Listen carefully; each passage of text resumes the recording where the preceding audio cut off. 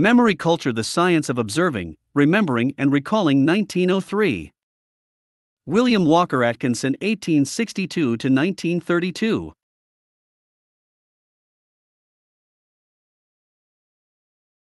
Epigraph: As wax to receive, as adamant to retain.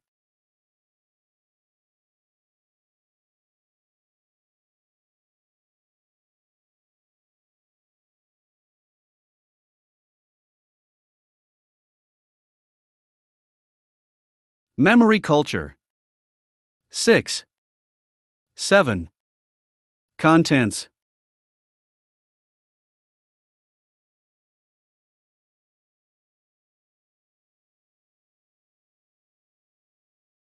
Chapter 1. The Subconscious Storehouse.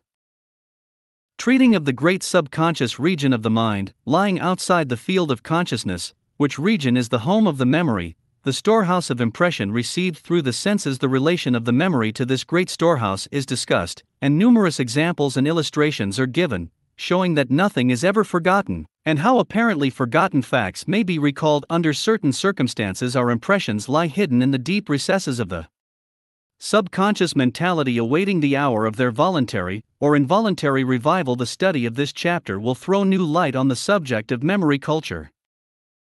We can form no clear conception of the nature of memory, or of the rules governing the faculties of remembrance and recollection, unless we understand something about that great region of the mind known to psychologists as the subconscious field of mentation.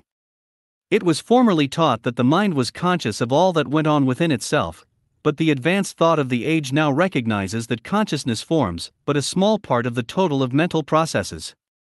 Subconscious ideas, impressions, sensations, and thoughts play a most important part in the world of thought. It is now understood that in every conscious act there is much that belongs to the region of the subconscious. In every conscious act there is a background of subconsciousness. Memory culture. 4. Back of the field of consciousness lies the great region of subconsciousness. This subconscious region contains many mysteries which are engaging the attention of psychologists and other thinkers, the results of whose investigation and labors are exercising an important influence on the thought of the age. It has been estimated that less than 10% of the mental operations of everyday life are performed on the conscious plane, the balance of the work being done in the great subconscious regions of the mind. That which we call conscious mentation is but the peaks of submerged mountains, the vast body of the mountains being hidden by the waters. We are as if in a forest in the darkest night, our lantern casting around us a little luminous circle, beyond which is a large ring of twilight, and still beyond this is absolute darkness. And in this twilight, and in this darkness, work is being done, the results of which, when necessary, are pushed forward into the circle of light which we know as consciousness. Memory is primarily a function of our subconscious mentality. In the great subconscious region lies the great storehouse of memory. From the moment we receive an impression, until the moment when it is again brought into the field of consciousness, the subconscious faculties are at work. We receive and store away an impression. Where do we store it? Not in the conscious region, else it were always before us. Down in the depths of the subconscious storehouse is it stored, placed among other impressions, often so carelessly that we find it almost impossible to find it when again we need it. Where is it kept during the years that often intervene between the storing away of an impression and its subsequent revival? In this great storehouse of the subconscious. What process is employed when we wish to recall an impression? Simply an order going forth from the will, bidding the workers in the subconscious warehouse to find and bring into the light the impression laid away so long ago. And in the degree that these workers have been trained to do their work and accustom themselves to the subconscious storehouse. 5. Their task, do they succeed in intelligently obeying the orders of the will? And in the measure that they have been taught to carefully store away the things committed to their charge, and to carefully note the locations of the treasures committed to them, are they apt and quick in bringing them to light when they are bidden? Consciousness cannot be regarded as synonymous with mind. If we treat consciousness and mind as coextensive, and discard the idea of the subconscious field of mentation, we will be at a loss to explain where, during a particular conscious state, all the rest of the mind is, where are all the other bits of mental furniture other than the particular piece then in use? The field of consciousness at any particular moment is very limited, and reminds one of looking through a telescope or microscope where he sees only that which is within the field of the instrument, all outside of that field being as if it did not exist for the moment. The mind is constantly filled with ideas, thoughts, impressions, etc., of which we are totally unconscious until they are brought into the field of consciousness. It is believed that every impression received, every thought that we evolve, every act that we perform is recorded somewhere in this great subconscious storehouse of the mind, and that nothing is ever absolutely forgotten. Many things that have been apparently forgotten for years will come into the field of consciousness when summoned there by some association, desire, need, or stress. Many mental impressions probably never will be brought again into the field of consciousness, there being no need for such bringing forth, but will remain in the subconscious region silently but powerfully molding our thoughts, ideas, and actions. Other impressions will lie hidden in the deep recesses of the mind, awaiting the hour of their renewed use, just as future light and heat lie hidden in the coal, in the uncovered strata of the earth's surface, awaiting the time when it will be brought forth for use. Memory culture. 6. We are at any one time conscious of but a very small part of what is stored away in the mind. Many things which seem to have been forgotten, and which we have often endeavored to recall, will at some time come apparently unbidden into the field of consciousness, as if of its own accord. We often try to recall a thing, but it proves elusive, and we cease our efforts, but after a time, suddenly, the idea flashes forth right in the glare of consciousness. It would seem that our desire for recollection often starts into operation the silent workers of the subconsciousness, and long after, when we have almost forgotten the desire, they return triumphantly dragging the desired impression with them. Then again, a chance word of another may open up vast fields of memory, of whose existence we may have long since lost sight. Often in a dream we will see long forgotten faces, hear and recognize voices whose tones had faded away many years ago. Many events which have been so completely forgotten that no effort of the will seems able to recall them, still seem to be firmly embedded somewhere in the subconsciousness, and some extraordinary stimulus, strain, or physical condition brings them forth as fresh and vivid as the impression of yesterday. Persons in the delirium attending fever will often speak of things which they had entirely forgotten, and of which they failed to recall a single particular after their recovery, but which, upon investigation, proved to have actually occurred in their childhood or youth. It is stated that a drowning man will often recall the events of his past life, and many interesting experiences along this line are related in the standard works on the subject of psychology. Sir Francis Beaufort, after being rescued from drowning, stated that every incident of my former life seemed to pass before my recollection in a retrograde succession, not in mere outline, but the picture being filled up with every minute and collateral feature, constituting a kind of panoramic view of my entire existence.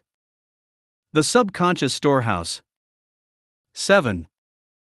Coleridge relates the tale of a young woman who could neither read nor write, who, being seized with a fever, began talking in Latin, Greek, and Hebrew. Whole sheets of her ravings were written out, and were found to consist of sentences intelligible in themselves, but having slight connection with each other. Of her Hebrew sayings only a few could be traced to the Bible, and most seemed to be of rabbinical dialect. The woman was grossly ignorant, and all trickery seemed out of the question, and she was generally believed to be possessed of a devil. A physician who doubted the theory of demoniacal possession, determined to solve the mystery, and after much trouble discovered that at the age of 9 she had been cared for in the household of an old clergyman.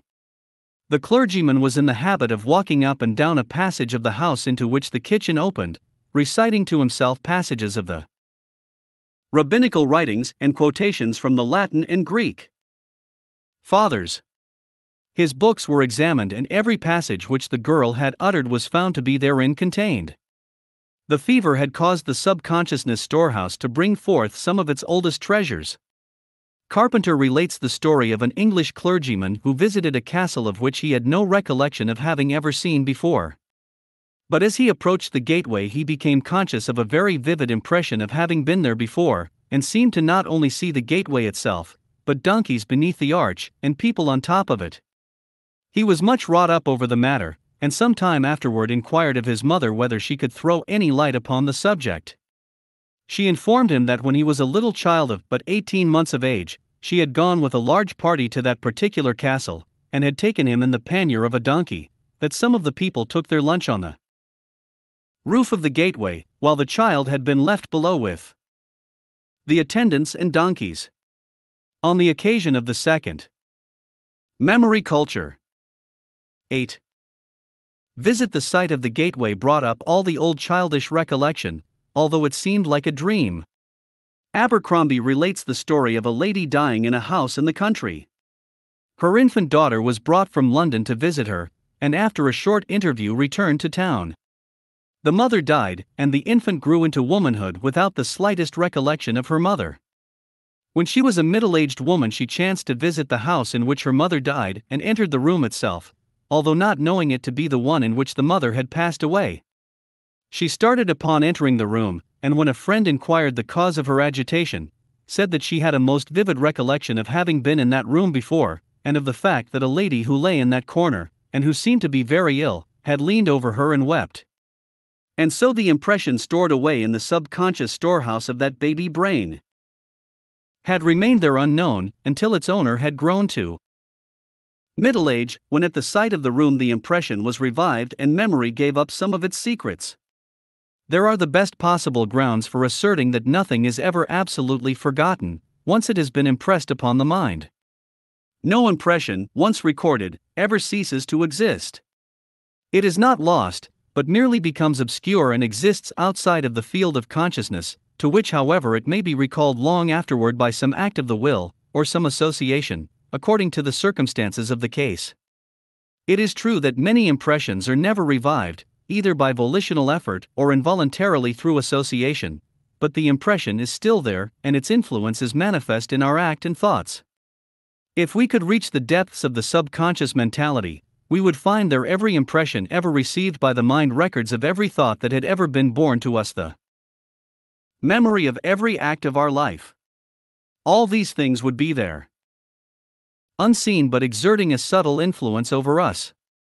We are what we are today because of what we thought, said, saw, heard, felt. The subconscious storehouse. 9. And did yesterday. Man is a composite of his yesterdays. There is not a single thought or act or impression of our past life that has not had its influence in fixing our present intellectual and moral condition. Our opinion and thoughts today are largely the result of a long succession of little experiences of the past, long since forgotten, perhaps never to be recalled. In other chapters of this book, we will take up the subject of training the subconscious faculties to carefully store away, to remember the location of what they take in charge, and to quickly find and bring forth, at the behest of the will, the desired thing. We will see that the memory is capable of infinite improvement, training, and culture.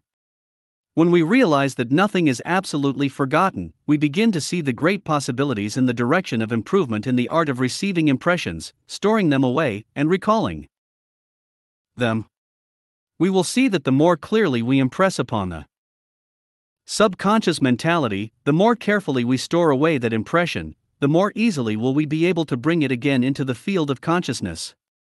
And we will see how wonderfully the subconscious workers may be trained to seek and find that which we want, how we may direct them as we would any others subject to our orders. Memory culture. 10. 11. Chapter 2. Attention and concentration.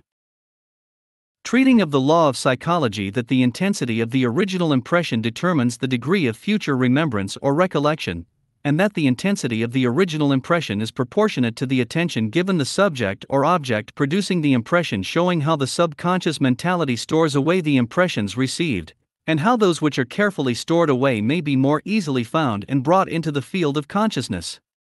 Examples and illustrations are given, and the matter of attention, interest, and concentration is discussed in their relation to memory culture. It is a law of psychology that the intensity of the original impression determines the degree of the future remembrance or recollection, and that the intensity of the impression is proportionate to the attention given the subject or object producing the impression. The experiences which leave the most permanent and intense impress upon the mind are those upon which the highest degree of attention has been bestowed. Some authorities go still further and hold that attention to the matter in hand is the most important intellectual habit possible to man, and that every man has within him the power to develop a certain degree of genius by developing the power of concentrated attention, which power is capable of almost. Memory culture. 12. Infinite augmentation by resolute practice. It has been said that it is the different degrees of attention, rather than any difference in the abstract power of reasoning, which constitutes the great differences noticeable between the minds of different individuals, and that attention constitutes the better half of all intellectual power. The subconscious part of the mind stores away all impressions received through the senses, whether or not attention is bestowed upon the subject or object, but as such impressions are not ordinarily subject to conscious recall through the memory, they are of very little use to us in the field of consciousness, and for this purpose are practically as if they did not exist. So, for our purpose, we may assume that without at least some degree of attention no durable impression is stored away. In this sense we may say that it is not sufficient that an object transmit an impression through the avenue of the senses to the brain, but that in order that a thing be remembered, attention and consciousness are necessary at the time of the primary impression. To illustrate the difference between conscious attention and the mere receiving of impressions through the senses, let us imagine ourselves in a busy street in Chicago. Thousands of objects present themselves to our vision, thousands of sounds are transmitted to our brain through our organs of hearing, our sense of smell is receiving impressions, our sense of feeling is likewise doing its work as persons are coming in contact with us, or we are brushing up against objects. In the midst of this confusion of sights, sounds, smells, feelings, with every avenue of sense impression open and receiving such impressions, we may be intently occupied with one particular sight, one sound, or even a thought, and all else that is going on around us is as if it were not. And all that we can readily remember of that particular moment is the one thing at which we were intently gazing, the one thing to which we were intently listening, or the particular thought occupying our mind at the moment. Attention and concentration. 13. A great proportion of the things we see, hear, and feel are almost immediately forgotten, because we have given them but a trifling degree of attention. It is said that poor memory is practically poor attention, and that the habit of careless observation is the twin of deficient memory. We refer to this phase of the subject in other parts of this book, and give instruction and exercises for the cultivation and development of the attention. There have been differences of opinion regarding the question of whether or not one can give his attention to more than one object at the same time. The best authorities now seem to agree that the mind can actually attend to but one thing at a time, but it is able to move from one object to another, to and fro, with wonderful rapidity, which leads one to suppose that he has been directing his attention to two or more objects at the same time. Some very busy men are credited with the ability to do two or more things at the same time, but it is held that these men have simply developed an ability to glance from one thing to another with the greatest rapidity. Granville, speaking of this practice, says that it is a sort of mental trapeze flying, wherein the performer often gets an ugly fall, and may be permanently disabled. Bain sums up the matter when he says, "The fact never to be forgotten is that the human mind can attend to only one thing at a time, although it may shift the attention very rapidly, and thus overtake two or more things by turn. When the mind is concentrated upon one subject or object, it is often oblivious to other sights and sounds which ordinarily would attract its momentary attention. Thus one who is engrossed in some particular thing may be oblivious to persons passing through the room, or to the striking of a clock within a few feet of him." The writer has noticed scores of people reading in the Chicago Public Library, apparently oblivious to sights or sounds, or the passage of time. They would be so engrossed in their books that others might take, or rise from, seats beside them, and they would not notice it, and would not realize that. Memory culture. 14. It was closing time until politely tapped on the shoulder and asked to vacate their chair. We have known persons to be so engrossed in daydreams that they would ride several stations past their destination on the elevated railroad or train. In the midst of battle, wounds are frequently unfelt for the time being. It is related of Henry Clay that wishing to speak on an important subject, but a short time, he requested a fellow member to stop him at the expiration of the time fixed. He became so much engrossed in his speech that his friend could not get his attention, although at last, in desperation, he pushed a large pin in Clay's leg several times. Clay paid no attention to the pin prick, but continued his speech for a long time after, and felt no sensation of pain, although the pin drew blood.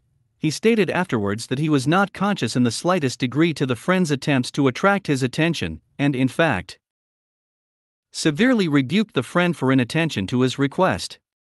It is said that a noted French writer became engrossed in his work on the morning of the massacre of Saint Bartholomew, and was totally unaware of the carnage going on under his window.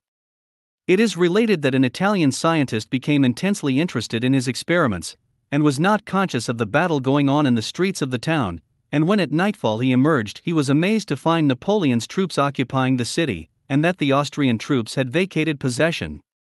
It is said that Socrates once volunteered for a campaign, but becoming engrossed in a philosophical speculation, he stopped still and continued in a standing position for hours, and when he had solved the problem he found himself standing alone in the plain and the entire army several hours' march away from him.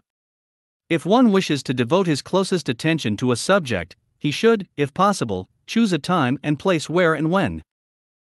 His mind will be free from outside impressions. If you desire to interest a friend in an important matter, you would not seek him when he was occupied with other things, and would never dream of submitting the matter to his attention when he was.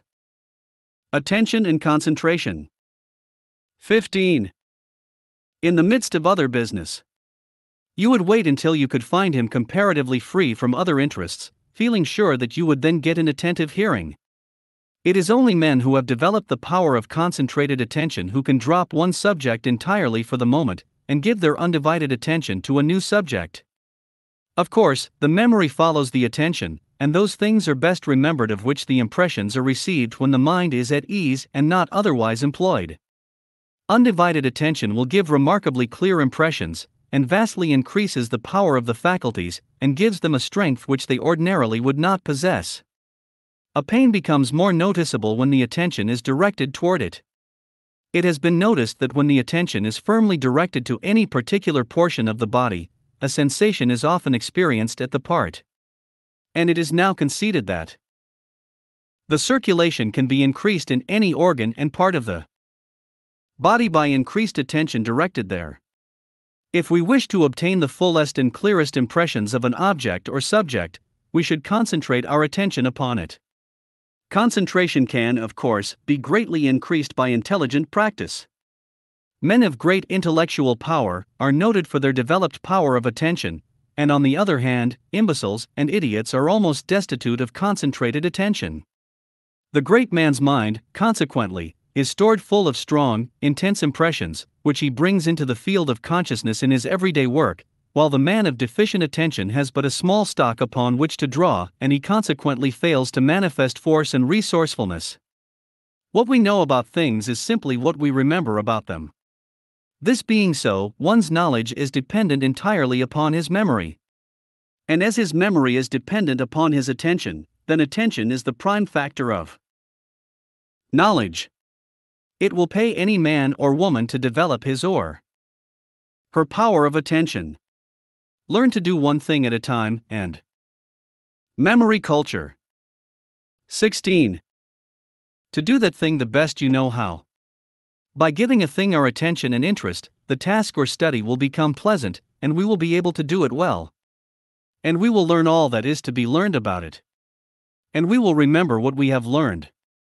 Well, as Chesterfield said, there is time enough for everything in the course of a day, if we do but one thing at a time, but there is not enough time in a year if you try to do two things at a time.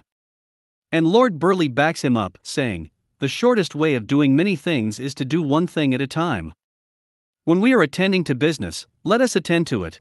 When we are taking our rest or play, let us not allow a thought of business to enter.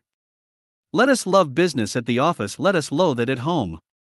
Apparently opposed to the above theory of concentrated attention is the fact that many persons are able to do their best thinking when engaged in some light occupation such as light sewing, knitting, cutting the leaves of a book, looking idly at pictures, smoking, etc., but this apparent exception only proves the rule, the explanation being that the attention wandering from the main thought falls naturally upon the lighter occupation, which makes only a minimum demand upon it, and which consequently does not distract the attention to any extent from the main point.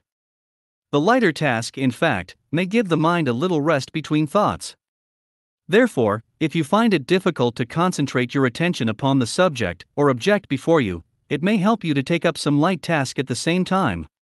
But let the side task be light, as any important side issue would invariably divide the attention.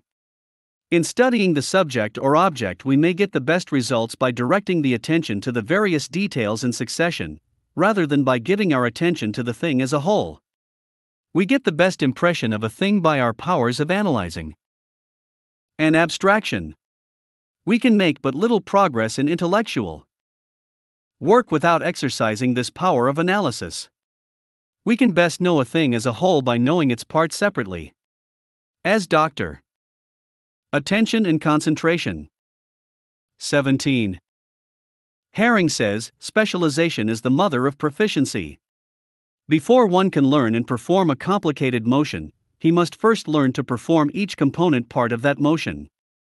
When he knows how to perform each part, he knows how to perform the whole. And the same principle applies to intellectual perception and acquisition of impressions. To those who have not been in the habit of concentrating or placing the attention firmly upon an object or subject, the task of forming the new habit will prove difficult and tiresome. But practice will make perfect, and after a time it will be found that the attention will be directed almost automatically, and without effort. All of the desirable qualities of the mind, referred to in these chapters, may be so developed by practice that they will almost unconsciously manifest when needed. Concentrated attention will be given when the subject demands it. Mental analysis likewise. Once establish a mental habit, and the mind will thereafter follow it. Clear away a mental path, and the mind will thenceforth travel it. The secret of attainment in mental development is practice and gradual improvement. Memory culture. 18. 19. Chapter 3. Acquiring impressions. Treating of the laws governing the acquiring of impressions, how impressions may be clearly received and retained, the difference between voluntary attention and involuntary attention, how sense impressions are received, how the senses may be trained to readily receive and store away impressions, the necessity of careful observation, etc., etc., etc. Numerous illustrations are given showing the wonderful degree of perception, observation, and memory attained by persons in all ages and countries. By careful and intelligent practice, remarkable instances and interesting anecdotes are given to illustrate the subject discussed in this chapter.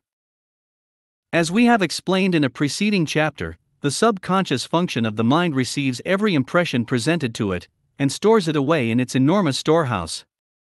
But there is a very great difference in the nature of the impressions received. Some are very vivid and strong, others fairly so, and others very faint and indistinct. The strength of the impression depends upon the interest bestowed upon it by the mind at the time of its occurrence, and the amount of voluntary attention bestowed upon it. A thing of interest, or a thing to which one has given attention, registers an impression much stronger than one exciting little or no interest or attention, and the record is much more easily recalled when it is needed. Memory culture. 20. Adhering to our illustration of the subconscious storehouse, we may say that the attention given to a thing reaching the mind through the medium of the senses determines the size and shape of the thing to be stored away. And the interest awakened at the time of the impression gives the color to the impression. Remember this: the attention determines the size, the interest determines the color. When one wishes to bring to light an article stored away in the storehouse, he finds it much easier to find a large article than a small one, much easier to locate one of a fiery red color than one of a neutral tint. This is true whether the goods are stored away carefully and systematically, or carelessly, and without order. The careful and orderly keeping of stock, of course, greatly facilitates the finding of a desired article, but the size and color make the thing itself more conspicuous. Frequent recalling or handling the article not only tends to acquaint the storekeeper with the location of the article, but also adds to its size and color, as each time it is brought out, a certain amount of attention and interest is bestowed upon it. Attention has been defined as the focusing of consciousness. Consciousness may spread itself over a number of objects, just as the sun spreads its rays over countless things, or it may be focused upon a particular object, just as the rays of the sun may be concentrated by the means of a glass upon a single point. It is readily seen that the degree of attention is the measure of the impression made upon our subconscious mentality. Attention has been divided by psychologists into two classes, i.e., involuntary and voluntary. The involuntary attention is that which is focused with a minimum of effort, or with apparently no effort at all on the part of the will. Voluntary attention is that which is focused by an effort of the will. The lower animals and undeveloped man have little or no voluntary attention, but the involuntary attention is there in full force. Developed man manifests a high degree of voluntary attention, the faculty of developing the same seeming to be one of the great differences. Acquiring impressions. 21. Between man and the lower animals, the degree of voluntary attention indicating the stage of development of the man. Many men scarcely progress further than the border line of voluntary attention. Involuntary attention is the birthright of the lower animal and man in varying degrees. Voluntary attention is the result of development of the will. In the lower animals, young children and undeveloped man, an object must be interesting to hold the attention for more than a moment. The developed man is able by an effort of the will to direct his attention to an uninteresting object, and hold it there until he has conveyed to his mind the desired information regarding it. And he, likewise, is able to turn his attention from a most interesting object to one that is dull and uninteresting, all by the power of his will. It is true that the developed man finds something of interest in nearly every object or subject, which renders it far easier to focus the attention than it would be in the case of the undeveloped man who sees nothing of interest in the same object or subject. The developed man also has the faculty of shutting out unwelcome subjects and objects from his attention, his field of consciousness. He uses his will to accomplish this result, the process being similar to that by which he focuses his attention upon an uninteresting object or subject. The undeveloped man, having scarcely any voluntary attention, is almost at the mercy of outside impressions, and is practically in the position of the child who, viewing the passing circus parade, forgets himself, home and parents for the time being, and follows the procession until he is lost. Impressions are received through the medium of the five senses. The senses may be divided into two classes, direct and indirect. The direct senses are those conveying impressions to the brain direct, and are severally known as feeling, tasting, and smelling.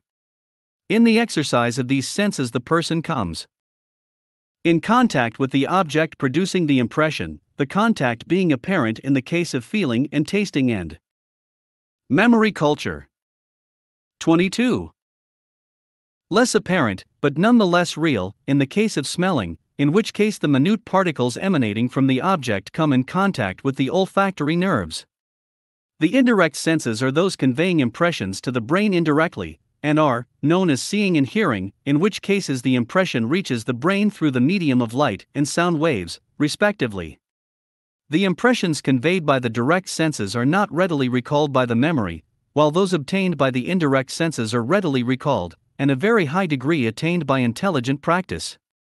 For instance, one cannot easily recall the precise taste, smell, or feel of an object, although he can distinctly recall the act and time of the tasting, smelling and feeling, and all the circumstances connected with it. But the mind indelibly registers the impression of the tasting, smelling and feeling so that it may be recognized when it again occurs. This faculty of recognition may be highly cultivated or developed. As in the cases of tea tasters, wine experts, wool sorters, etc., in which instances the senses of tasting, smelling and feeling are highly developed, and the memory of previous impressions readily recalled in its most minute details the instant the new impression reaches the brain. But it is difficult to recall the former impression of tasting, smelling or feeling by an effort of the imagination so that it appears real. Exceptions are quoted by some writers who speak of certain gourmands, epicures, wine experts, etc., who can by an effort of the imagination and memory bring to their minds the distinct impression of the taste of their favorite dish or wine. Hypnotic subjects also seem to get such impressions by suggestion. But, generally speaking, it is hard to imagine a taste, smell, or touch, as one does a sight or a sound. But no difficulty of this kind is experienced in the case of impressions received through the senses of seeing or hearing, as one can not only recall the occurrences but can also readily picture the sight or hear the sound by means of the imagination. Acquiring impressions. 23. Aided by the memory. Some have this faculty largely developed, and can in the mind picture a sight or hear sounds almost as distinctly as in the original instance. Artists and musicians are examples of this fact. It will readily be seen that in memory culture the acquiring of clear and distinct impressions is a most important feature. Unless there is something to recollect, there is no use for the memory. When you recall our illustration of the mental storehouse, with its varied and assorted stock of all sizes, shapes and colors, you will readily see the importance of having your mental packages and parcels of such size, shape and color as to be easily seen and located when you need them. Not only must the senses be trained to quickly and clearly record the impressions from outside so that they may be readily recalled, but the mind must be trained to direct its attention and interest to its own workings, to the end that thoughts and mental processes may be remembered when needed. Acquirement of impressions is often along two or more lines. For instance, in reading a printed page, the eye records the impression of the words, sentences, paragraphs and page, while at the same time the other faculties of the mind receive the impression of the thought and meaning of the author, the impression of the thought and ideas of the reader, the conclusion arrived at by the reader after digesting and assimilating the reasoning of the author, mingling the same with the knowledge, information and opinions already stored away in his own mind. And all of these impressions may be recalled by means of the memory, according to the measure of the development of the faculty of memory in the particular individual. Cultivation of attention and interest has produced almost marvelous results in many well-known cases, and anyone may with a little practice acquire proficiency along these lines that will be as surprising to himself as amazing to his friends. Memory culture. 24. Robert Houdin, the celebrated French conjurer, whose best tricks depended materially upon his quick and correct observation, and his wonderful memory, had developed his faculty of rapid observation and attention as well as his memory, by years of careful practice. It is related of him that in his earlier days he would pass rapidly by a Paris shop, giving one sharp, quick glance at the window, then turning his eyes in another direction. Walking along for a few minutes he would stop and with pencil and paper endeavor to recall and describe as many articles as possible. He found that steady practice so sharpened his faculty of attention and observation that each day he would recollect a greater number of objects displayed in the windows, the explanation being that he was steadily developing the faculties which received and stored away impressions, as well as those which recalled them. It is said that in time he was able to rush past a large store window, filled with small wares, and received such a full, clear and sharp impression of the objects displayed that he could, hours afterward, recall and describe every article with scarcely a mistake. This development made Houdin what he was, and helped him to amass a fortune. His mind apparently became like a photographic plate, and registered everything in range, and all he had to do was to recall the impression, and call off the names of the objects as he saw them with his mind's eye. Rudyard Kipling, in his delightful story, Kim, describes a similar proceeding. The old teacher Lagan Sahib was training the boy for the Secret Service, in which the quick and clear seeing of things meant success, and perhaps even life itself. The old man took from a drawer a handful of jewels, gems, etc., and bids Kim to gaze upon them as long as he desired, and then see what he could remember of what he had seen. A native boy, who had been trained in this way for some time, is also there. Kim bent over the tray and gazed at the 15 jewels upon it. He thought it was an easy game. The tray was then covered, and the native boy hastily scribbled his recollection on a sheet. Acquiring impressions. 25. Of paper. There are under that paper 5 blue stones, 1 big, 1 smaller, and 3 small, said Kim, all in haste. There are 4 green stones and 1 with a hole in it. There is 1 yellow stone that I can see through, and 1 like a pipe stem. There are 2 red stones, and I made the count 15, but 2 I have forgotten. No. Give me time. 1 was of ivory, little and brownish, and give me time. But Kim could do no better. Hear my count, cried the native child. First are 2 flawed sapphires, 1 of 2 rutas, and 1 of 4, as I should judge. The 4 rutti sapphire is chipped at the edge. There is 1 Turkestan turquoise, plain with green veins, and there are 2 inscribed, one with the name of God in gilt, and the other being cracked across, for it came out of an old ring. I cannot read. We have now the 5 blue stones, 4 flamed emeralds there are, but 1 is drilled in 2 places, and 1 is a little carven. Their weight, said Lagan Sahib, impassively. 3. 5 and 4 rutas, as I judge it. There is 1 piece of old greenish amber, and a cheap cut topaz from Europe. There is 1 ruby of Burma, 1 of 2 rutas, without a flaw. And there is a balas ruby, flawed, of 2 rutas. There is a carved ivory from China, representing a rat sucking an egg, and there is last aha, a ball of crystal as big as a bean set in gold leaf. He clapped his hands at the close. Kim feels much mortified at the superiority of the native boy. But how is it done? Asked Kim. By doing it many times over till it is done perfectly, for it is worth doing. I advise you to read this book, and it is full of good things, and see how Kim profited by the instructions of the old master. This game, so graphically portrayed by that master of description, Kipling, is a favorite with the Orientals, many of whom attain a great proficiency in it, as did Hodin in his form of the same game. And any of you may do the same, if you will take the time and trouble to acquire the knack. It is related of a well-known artist that at a first sitting of a patron, he would often sit gazing at his sitter for an hour at a time, and would then dismiss him, telling him that he need memory culture. 26. Not return. He would then work at the portrait for months without another sitting, gazing from time to time at the empty chair of his late sitter, and then reproducing his features on the canvas. He said that he could actually see his model in the chair, the impression having apparently been indelibly impressed upon his memory. This, of course, is an extreme example, but other artists have developed the same faculty to a scarcely less wonderful degree. The Chinese have a different letter or word sign for every word, and the Chinese scholar carries thousands of these word signs in his mind, without any trouble.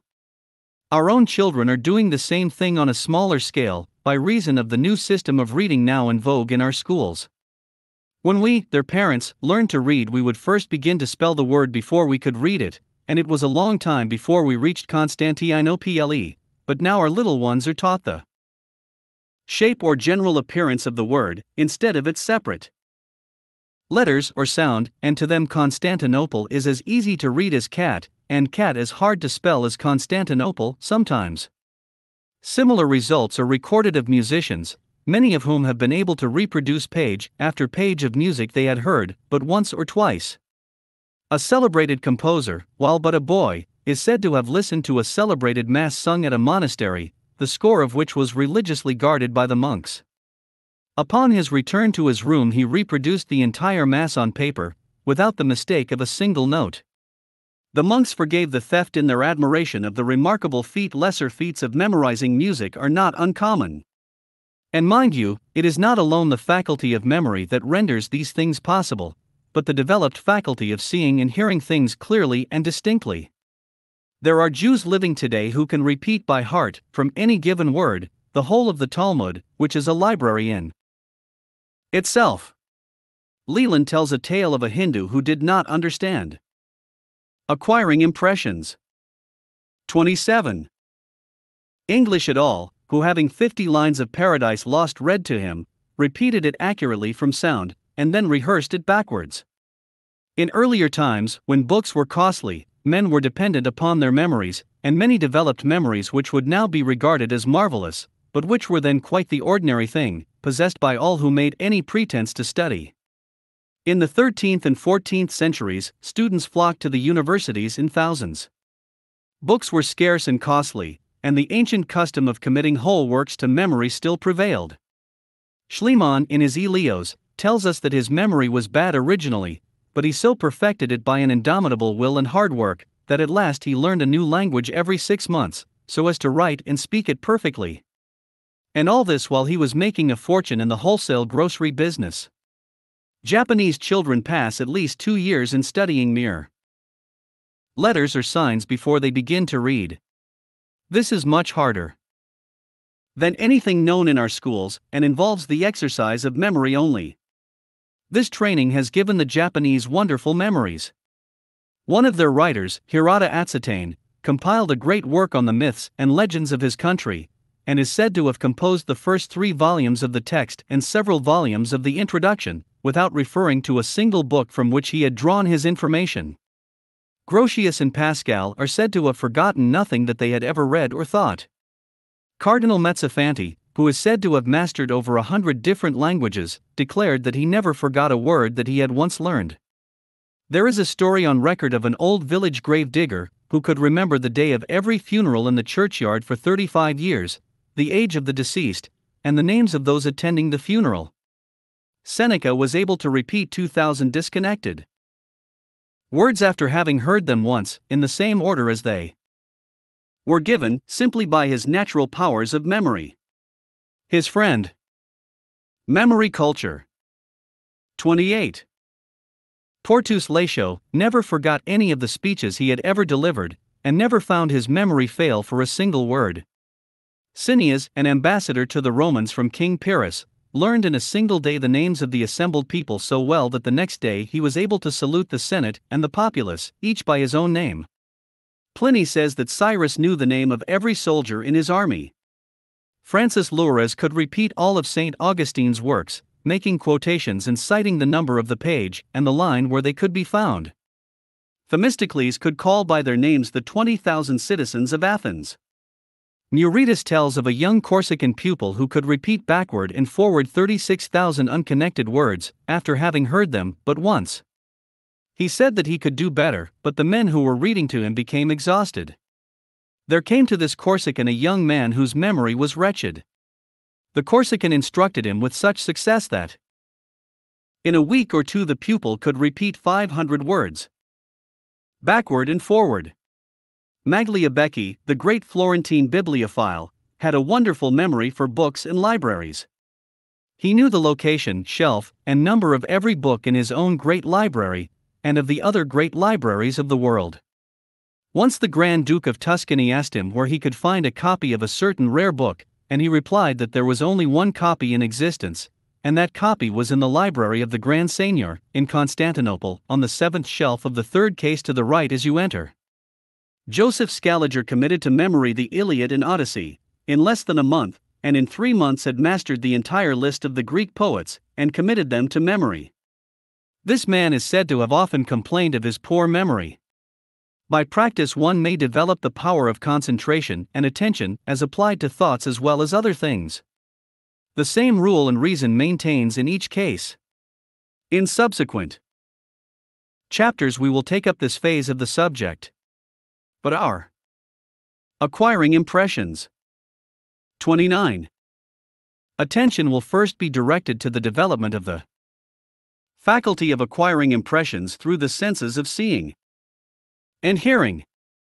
Memory culture. 30. 31. Chapter 4. Eye perception and memory. Treating of the receiving of impressions through the sense of sight, the vital importance of the training of the eye to receive impressions clearly and distinctly, the benefit of such training in everyday and business life, the importance of such training in memory culture, showing that the majority of people look at rather than see things. Interesting examples and illustrations are given, showing how this faculty has been developed by those who have devoted attention to the subject. And the general rules governing the development and cultivation of this faculty of the mind are given. It has been well said that the eyes are the windows of the soul, and it is indeed true that through these windows the mind receives the greatest number of impressions, and those impressions of the very finest quality. And it will be noticed that the subject of memory culture is perhaps more closely allied to the training of the mind to correctly register the impressions received through the medium of the eye than the cultivation of any other of the senses. We can scarcely too strongly urge upon our readers the vital importance of the training of the eye to receive correct impressions clearly and distinctly. Such training and the consequent development will result to the benefit of the man or woman in any walk of life, in any profession, business or trade. It is not merely the artist or sculptor who needs the aid of memory culture. 32. The trained eye, but every artisan, businessman, or professional man who is not developed along these lines suffers every day for his negligence. The artist cannot reproduce unless he observes correctly. The writer cannot describe scenes, persons, or character unless he has the sharpened faculty of observation. The artisan needs no one to tell him of the importance of seeing things. There is no occupation the followers of which are not benefited by trained power of observation. One adds very materially to his fund of information, and to his pleasure by cultivating the art of perception. In traveling, for instance, many persons miss much of the best scenery, many objects of the greatest interest, by failing to perceive them.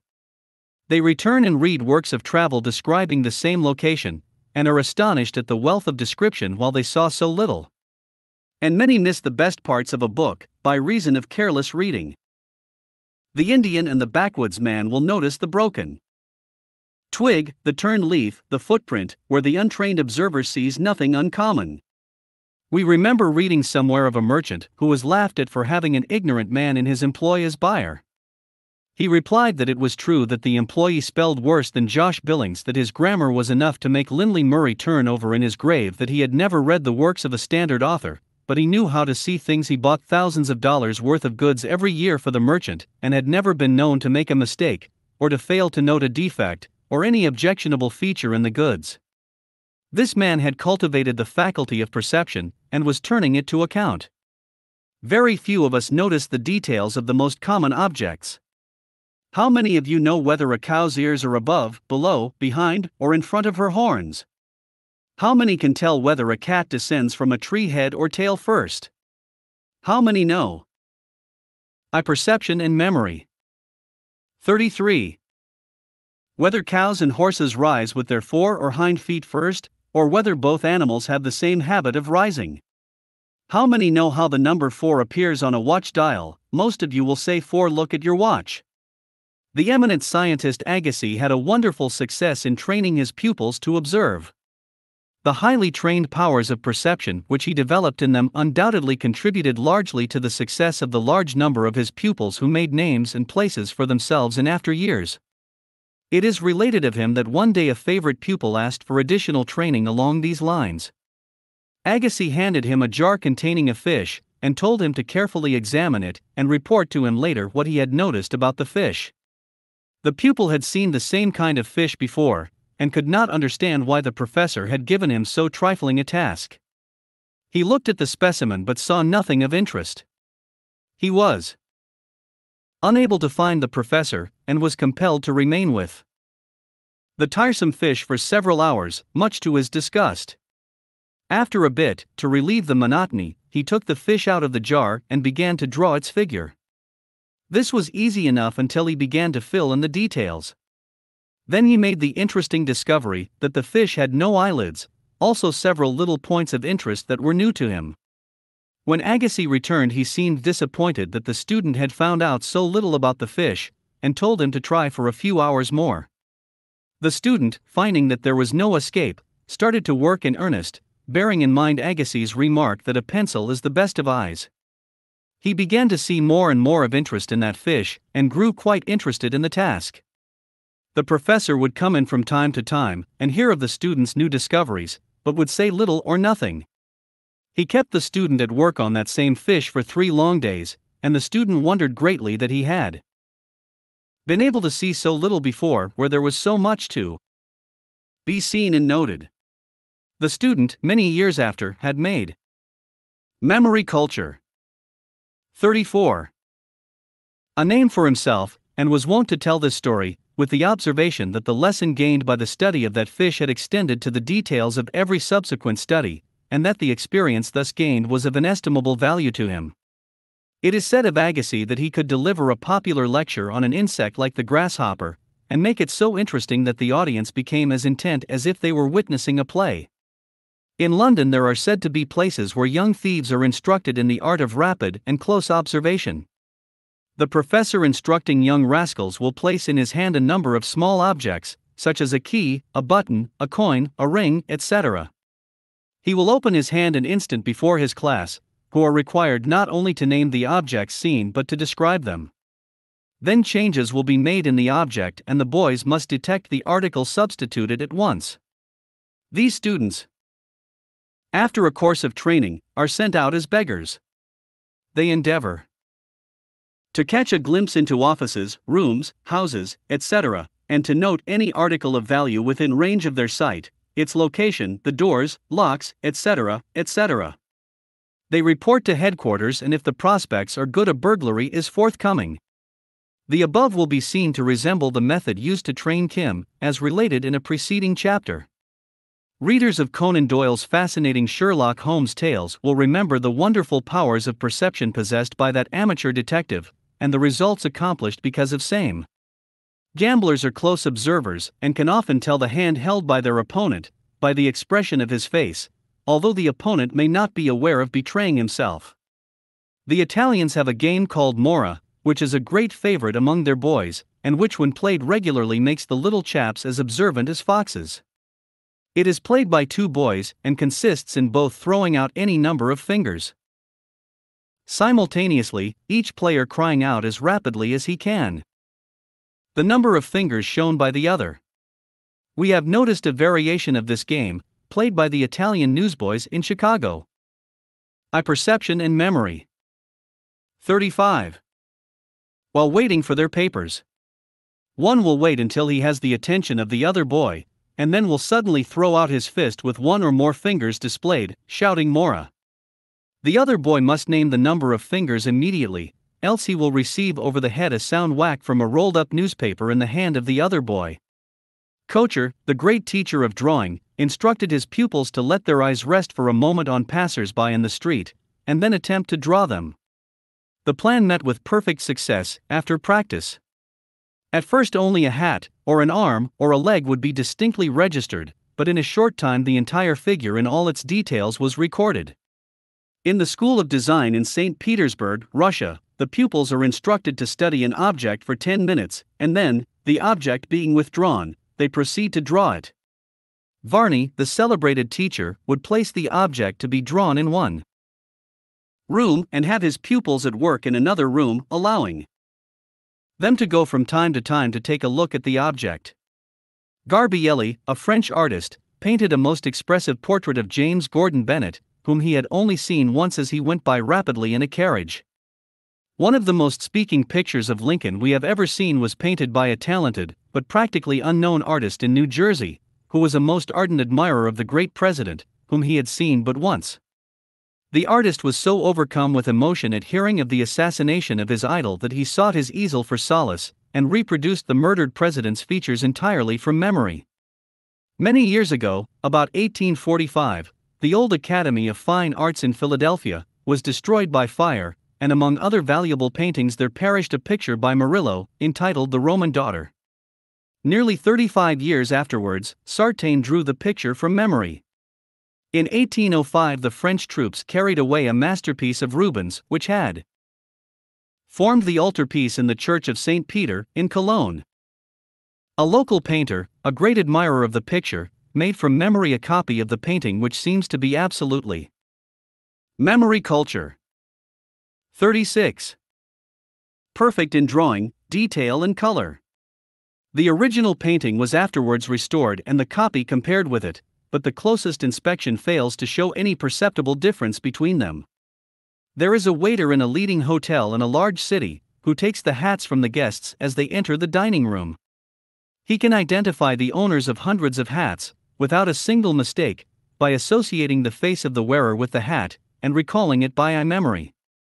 I put the face under the hat, and then I know whose hat it is, he says, and as each guest leaves the room he is handed his own hat. Many hotel keepers remember the names of thousands of guests. A story is told of Stevens, formerly a police official of New York, to the effect that he wished to ascertain the character of a man who occupied a room which he kept closed against all intruders. One day Stevens knocked, and the door was opened but a few inches for an instant. Stevens' keen eye in that Instant, took in all the contents of the room. He saw hanging around suits of clothes of all kinds, and he recognized among them certain suits that had been worn as disguises by a man he wanted. An arrest followed, and the man proved to be a noted criminal for whom the police of the continent were searching. A noted police official of London instructs new men on his force to look on both sides of them as they walk down a crowded street, he having noticed that the average man looks chiefly upon the right hand. The eye, of course, transmits to the brain every ray of light entering it, and it is believed that every impression as received is registered faintly. But the mind fails to store away and subsequently recall any impressions except those which are the result of more or less interest or attention. But we may so train the sense of seeing that the impressions are received so clearly and distinctly that the mind considers it worthwhile to store them away carefully that they may be recalled when needed, instead of dumping them in a pile in the waste heap where it is almost impossible to find them when one desires them. Eye perception and memory. 37. Very few people are close observers. The average person will remember a thing in a general way, will recall what it is like, but the details are missing. A thing of interest, however, receives a greater share of the attention, and a clear and full impression is registered. An instance of the operation of interest in this connection is had in the example of an average man and woman walking leisurely along the street. Another woman passes them, wearing a rather attractive gown. Both notice her. The man remembers only the fact that she had on something blue, and that her sleeves bulged out near the wrist, and she had on rather a big hat. If he remembers that much he has done well, many men would not have seen the sleeves, and the rest of the impression would have been hazy. But the woman would be able to tell just what the other woman had on the waist, and how it was trimmed, the style and sleeves to a fine detail, the skirt, how it was cut and of what material composed, its quality and probable cost, the hat and its feathers, silk and velvet, all the little points of style, etc. She would be able to describe to a woman friend all that she had seen, and the friend would be able to see it all in her mind's eye. Now, both the man and the woman had equally good eyes, both received a photographic impression of the passing woman and her finery, and yet notice what a difference in the respective observation of the two people. What caused the difference? Simply the fact that the woman's interest was along the lines of dress, and she had trained her attention to focus on such things. With the man there was no interest, no attention. And yet the man probably remembered that the woman had bright blue eyes and fluffy golden hair, that is, if he were a young man. But the quality of interest may be trained and acquired, and the quality of attention will follow it. You, of course, realize that it is not the eye that requires training, for every healthy eye does its work well. It is that part of the mind that sees through the eye that needs the lessons you are about to give it. The eye is the camera, the memory culture. 38. Mind the sensitive plate. You wish to develop the faculty of observation. Your desire gives you an interest in the subject, and in the details of the plan, and you devote your attention to it. Important factors, these interest and attention, don't forget them. But the mind has been lazy, and it will take time, patience and practice to get it down to work in earnest. In order to remember objects, it is first necessary to see them plainly, to have the mind register a clear impression of them, and store them away carefully as things of value.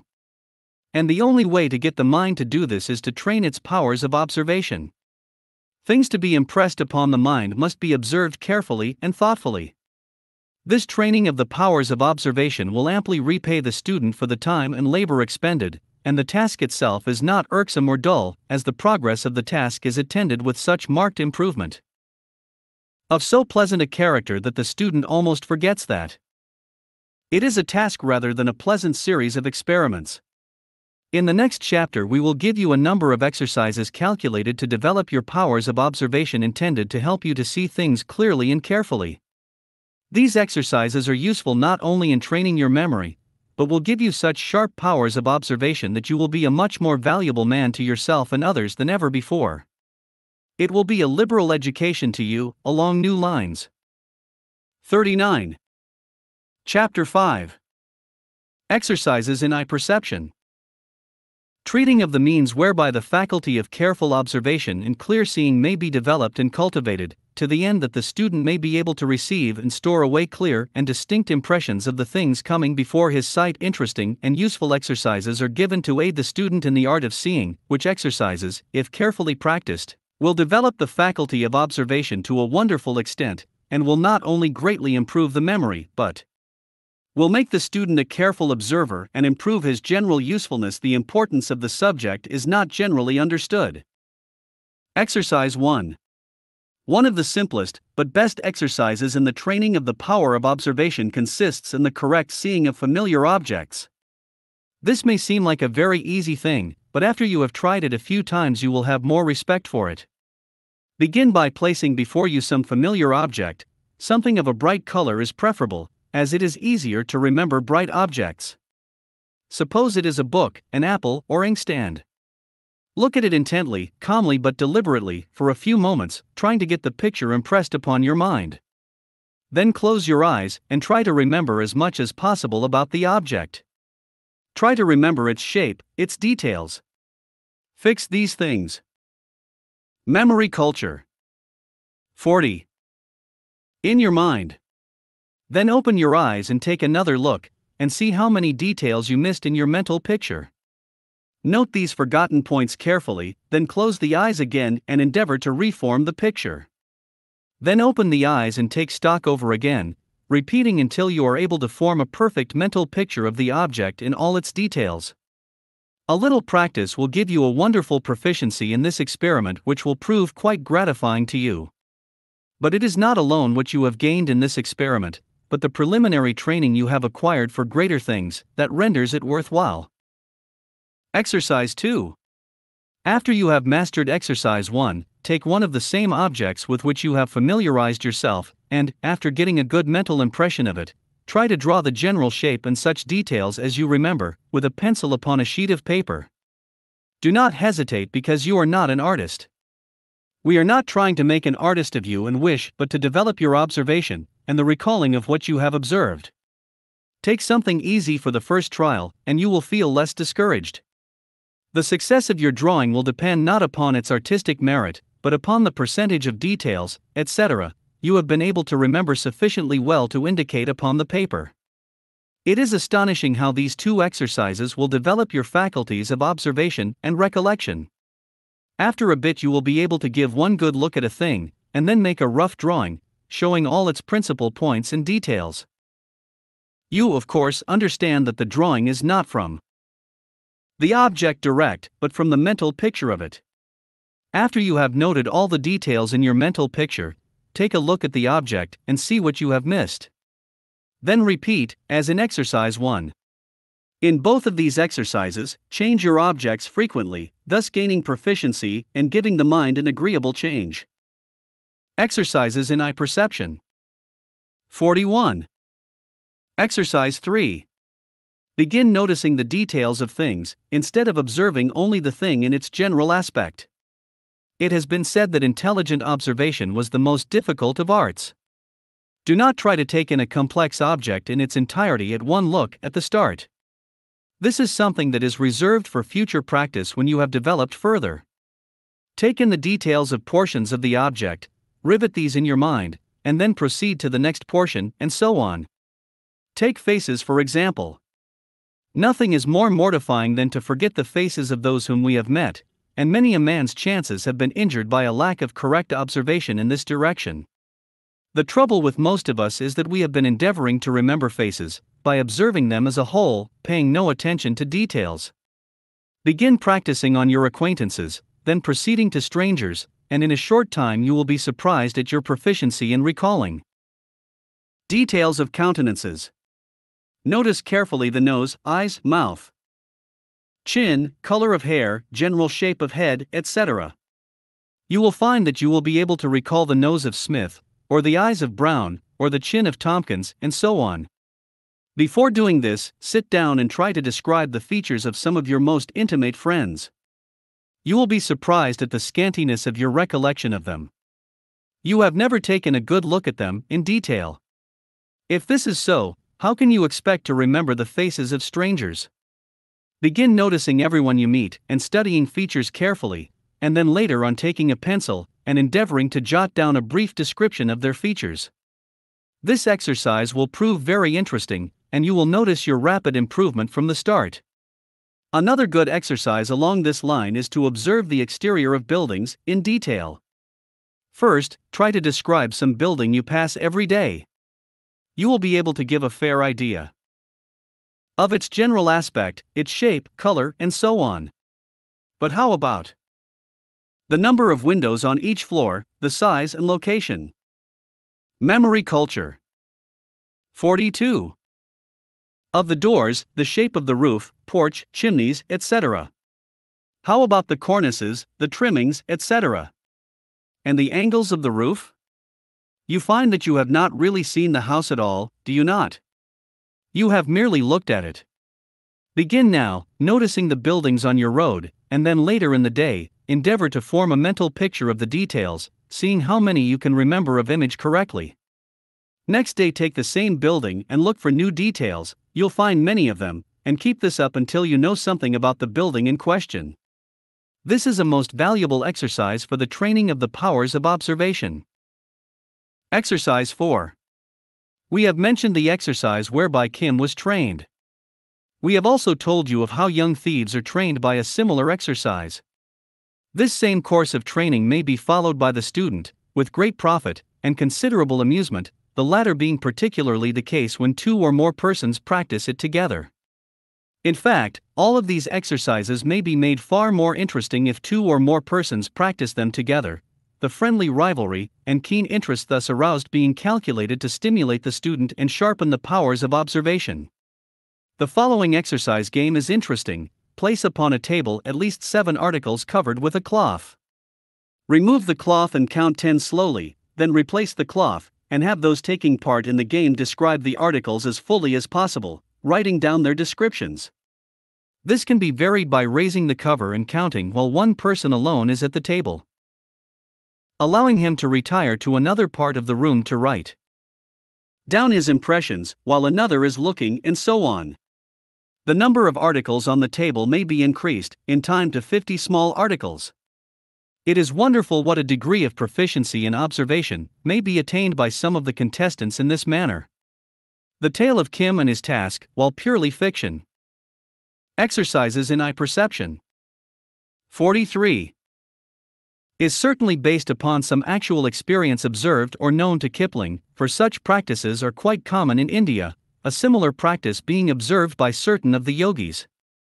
And not only can those thus developed take part in a game of this kind, but their powers of observation become so sharpened that without effort they may see many things in their everyday life that others would not notice, and thus become quite valuable to the business with which they are connected. In this same class of exercises may be placed the experiment of Hodin, who walked past the store windows and then recalled the articles displayed in the windows past. We have related this experiment in another chapter.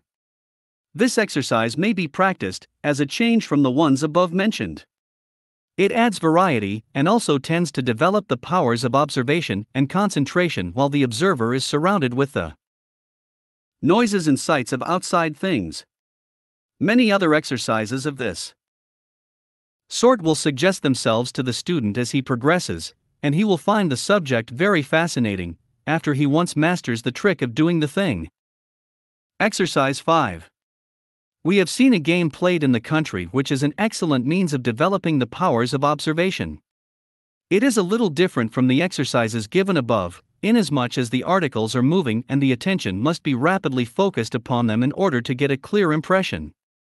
The game is played by having a person stand behind a screen or curtain and tossing an object up in the air so that those in front of the screen may see it for a moment, above the screen, as it rapidly rises and falls. Those who have developed rapid perception will be able to describe the article with a wonderful degree of clearness and detail. Several things may be tossed up at one time after the participants become proficient in the game. Memory culture. 44. Exercise 6.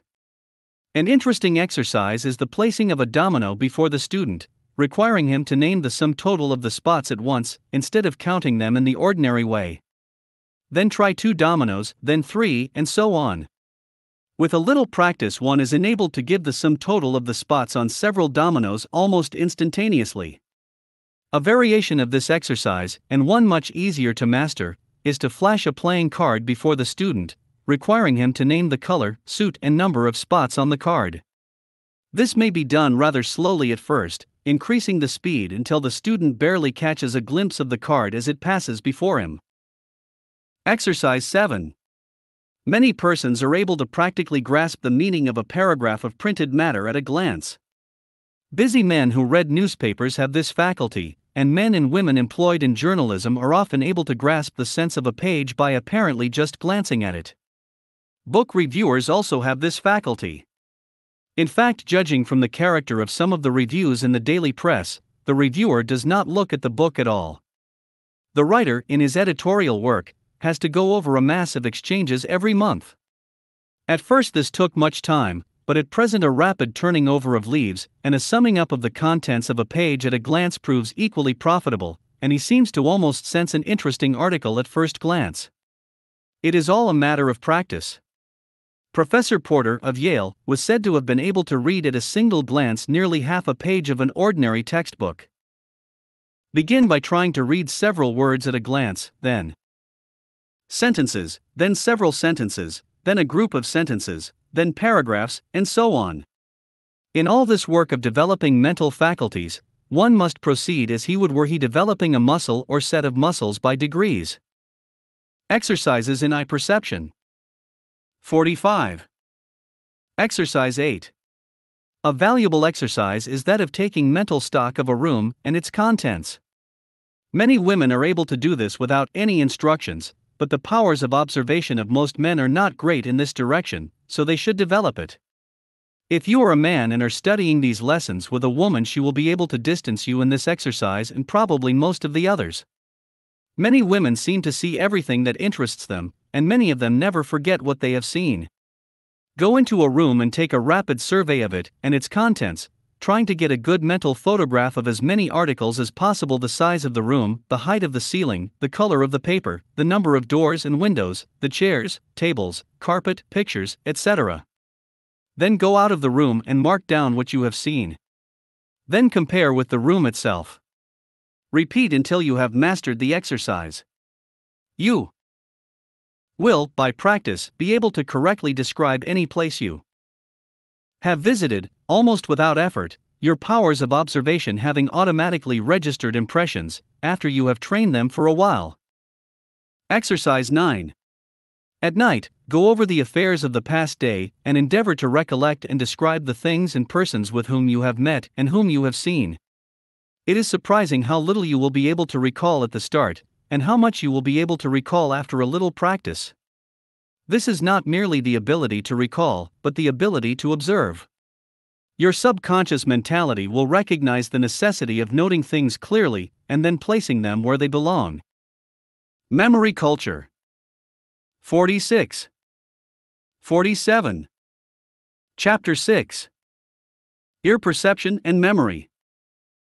Treating of the receiving of impressions through the sense of hearing, the advantages of cultivating this faculty, the rules governing same instances of wonderful ear perception and memory, etc., etc., etc. This phase of the subject is one which usually receives but scant attention from students, and yet some of the most remarkable instances of memory development depended upon the cultivation and development of ear attention for long ages: the religious, philosophical, and legal teachings of ancient races were transmitted from mouth to ear. The memory performing feats now deemed almost incredible, but which may be reproduced by any one devoting sufficient attention to the subject.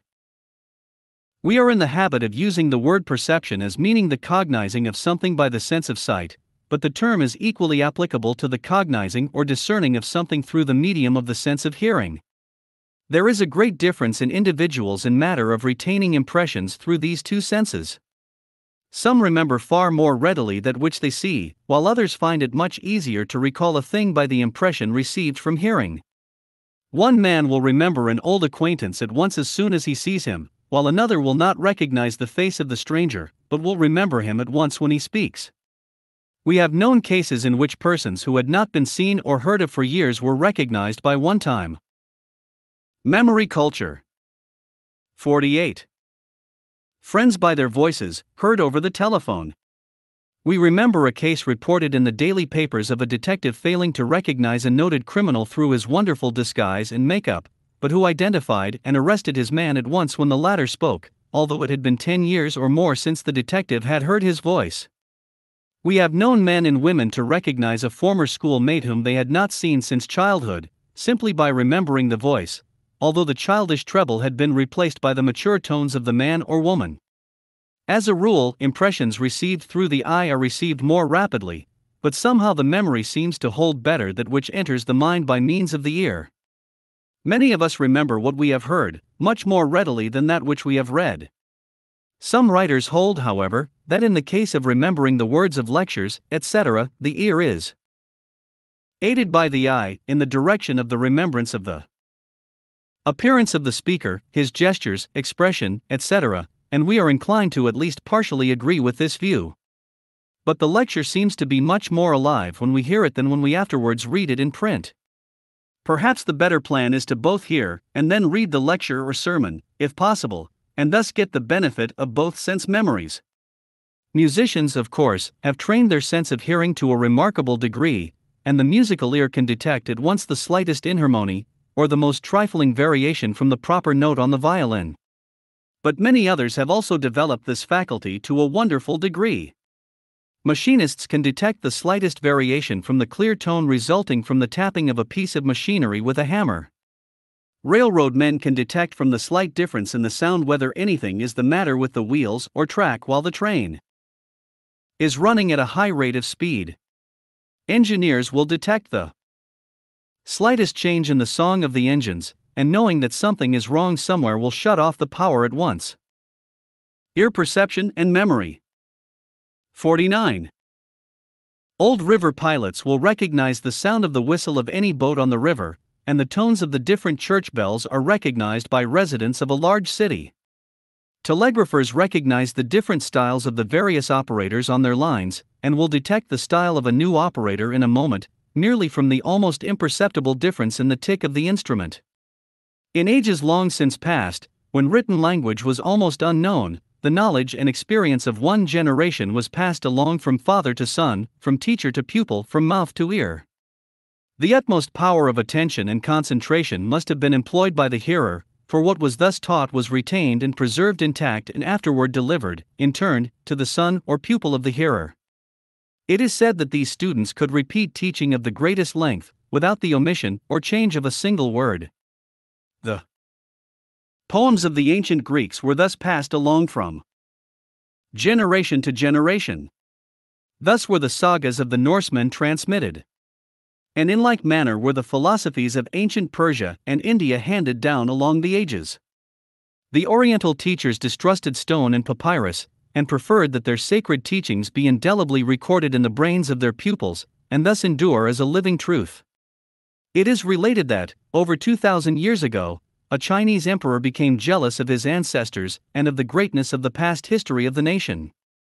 He sought to destroy all the historical, religious and philosophical records of the past, that in the future everything might date from his reign. He burned everything in the way of a written or graven record in the empire, including the works of Confucius. The past history of the empire was destroyed and lives today only in the shape of tradition, but the works of Confucius endure, intact, thanks to the wonderful power of memory possessed by an old Confucian sage, who had stored away in his mind the teachings received in his youth, and who managed to keep them hidden away until memory culture. 50. After the death of the iconoclastic emperor, when he had the works of the great Chinese philosopher reproduced from his dictation, so perfect was his memory, that when, long years after, there was found an old Confucian manuscript that had somehow escaped the fires of the former emperor, it was found that the old sage had not missed a single word of the text. The Chinese of today have profited by this lesson, and writers say that if the Chinese classics were to be destroyed today, fully 1 million Chinamen could repeat them perfectly tomorrow, notwithstanding the fact that the feat would be almost equal to the reproducing of our Bible. The same custom maintains in India, where, although they have manuscripts 2,000 years old, they have scholars who have stored away in their minds the great philosophies which have been handed down from a time when writing was unknown to their race. Sanskrit is a dead language, but it has been passed down in the transmitting of these religious and philosophical teachings, not only the mere words, but the accent, inflection, and pronunciation as well. It is said that many Hindu scholars can today repeat the Vedas, containing nearly 1 million words. It takes years to accomplish the task of committing this to memory, a few lines being learned every day, much rehearsing and reviewing being done. The lesson is taught entirely by word of mouth, no reference to manuscript being permitted. The Kabbalah, or secret teaching, of the Jews was thus transmitted, and the religious teachings of the Druids are believed to have likewise been transmitted and preserved. The ancient Greeks and Romans were adepts in this form of memory, and instances are cited where citizens could repeat word for word every important speech they had heard. According to Max Muller, the entire text and glossary of Panini's Sanskrit grammar were handed down orally for 350 years, before being committed to writing. This work alone is almost equal in size to the Bible.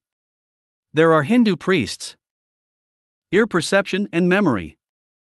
51. Now living who can repeat accurately the entire poems of the Mahabharata, of 300,000 slokas or lines. The Slavonian minstrels of the present day have by heart immensely long epic poems. And the Algonquin Indians committed to memory and repeated accurately their sagas or mystic legends of almost interminable length.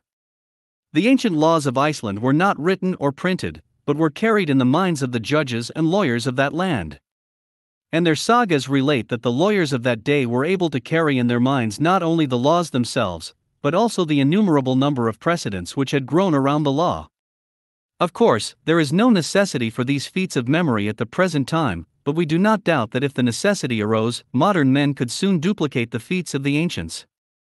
Reading aloud will prove a great help in committing to memory that which is being read, and also in impressing upon the mind the meaning of the words. Longeve says, reading aloud gives a power of analysis which silent reading can never know. The eye runs over the page, skips tedious bits, glides over dangerous spots. But the ear hears everything. The ear makes no cuts. The ear is delicate, sensitive, and clairvoyant to a degree inconceivable by the eye. A word which glanced at, passed unnoticed, assumes vast proportions when read aloud. Memory culture. 52. 53. Chapter 7. Exercises in ear perception.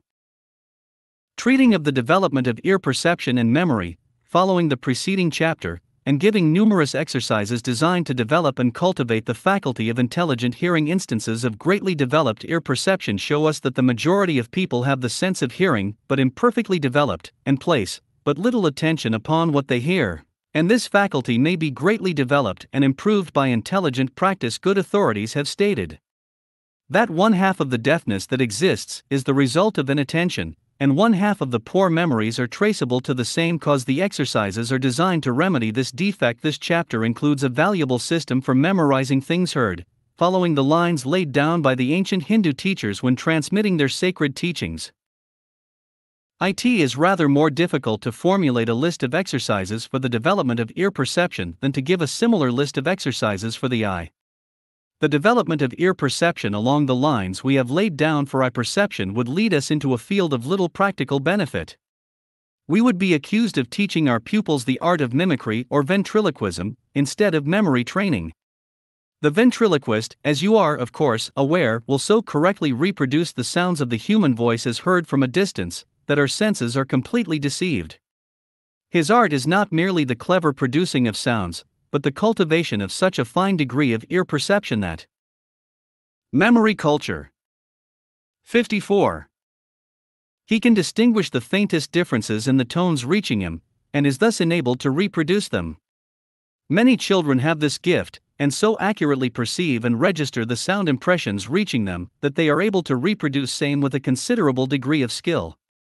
Great differences are noticeable among individuals regarding the development of the sense of hearing. Some have a very keen ear for sounds in general, or sounds appertaining to certain lines of occupation, etc., but have but a very moderate, or even poor, degree of perception of musical tones, while on the other hand many musicians are notorious for their dullness of perception of outside sounds. Then again, some are able to distinguish certain kinds of sounds very readily, and scarcely notice others. Our statement in a previous chapter, that attention and interest is necessary before the mind will register a clear impression which can be readily reproduced, is particularly true in the case of impressions received through the sense of hearing. Good authorities have stated that 1/2 of the deafness that exists is the result of inattention. This being the case, it will readily be seen that the best way to cultivate improved ear perception is to cultivate attention and interest. This, perhaps, will be more easily understood when we remember that in many cases we are almost perfectly oblivious to the sounds around us, being intently occupied with some other subject, in which case the sounds enter our ears freely, but the mind being otherwise occupied fails to take cognizance of the impressions received. In many instances, however, we will be able to remember things which were said which at the time we failed to hear. This is the effect of the subconscious function of the mind, of which we have spoken in another chapter. It is a pity that in our modern life the training of the sense of hearing has been so much neglected. It is capable of affording us great pleasure and enjoyment, as well as rendering us great service if educated and trained, that we may receive from it the exercises in ear perception. 55. Advantages which it is capable of affording. The sense of hearing may be more highly trained and developed than perhaps any of the other senses. It may be developed by exercise and culture and deteriorates by neglect and inattention. The Indian has such a wonderful sense of hearing, or rather has so trained his hearing, that he is enabled to hear the sound of the footsteps of his approaching enemy by placing his ear to the ground. The mere rustling of a leaf or the cracking of a twig is distinctly heard by him. The leader of an orchestra will detect the faintest inharmony or departure from time or tune in his orchestra, and will be able to detect the faulty performer without hesitation. The blind, being thrown back on their other senses, have developed these to a wonderful degree. They have so sharpened their sense of hearing, or rather the sense of attention and interest in sounds, that they can tell when they are passing a stationary object by the sound of their own footsteps, and can discriminate between a lamppost and a man standing still by the same means. We give below several exercises intended to develop the sense of hearing by practice. These exercises are intended principally as suggestions to the student, that he may be able to take advantage of the opportunities around him in his daily occupation calculated to develop this sense. Exercise 1. When passing along the street, endeavor to catch up and retain for a few moments the scraps of conversation of the passers-by overheard by you. You will be surprised at the number and variety of disconnected sentences you will be able to hear and retain in the course of a walk of a few blocks. It is all a matter of attention and interest. This exercise is, of course, valuable only in the way of practice, as the remarks overheard will probably be of no importance, unless you are a student of human nature. Memory culture. 56. Exercise 2. Endeavor to distinguish between the voices of people you meet, and to remember the voice if you hear it again. Everyone has a different voice, and it is quite interesting to study the different types of voices and their characteristics. You will notice that every man has his own way of pronouncing and accenting certain words. You will also notice that persons from different countries, and from different parts of our own country, have different tones and peculiarities in speech. We have known traveling men who almost invariably could determine from what part of the country a person came, by merely hearing him speak. Then a person's character is often revealed by his voice, and the student of the subject will be able to form a very good idea of the speaker's mental makeup in this way. It may pay you to devote a little time and attention to this subject, in odd moments. Exercise 3. An interesting exercise is that of standing where you cannot see the person speaking, and endeavoring to distinguish their voices, and to identify each speaker in turn. We have heard of a game of this sort, where a number of people sit behind a screen or curtain and speak a few words, endeavoring to disguise their voices. Those in front of the screen guess at the identity of the speaker.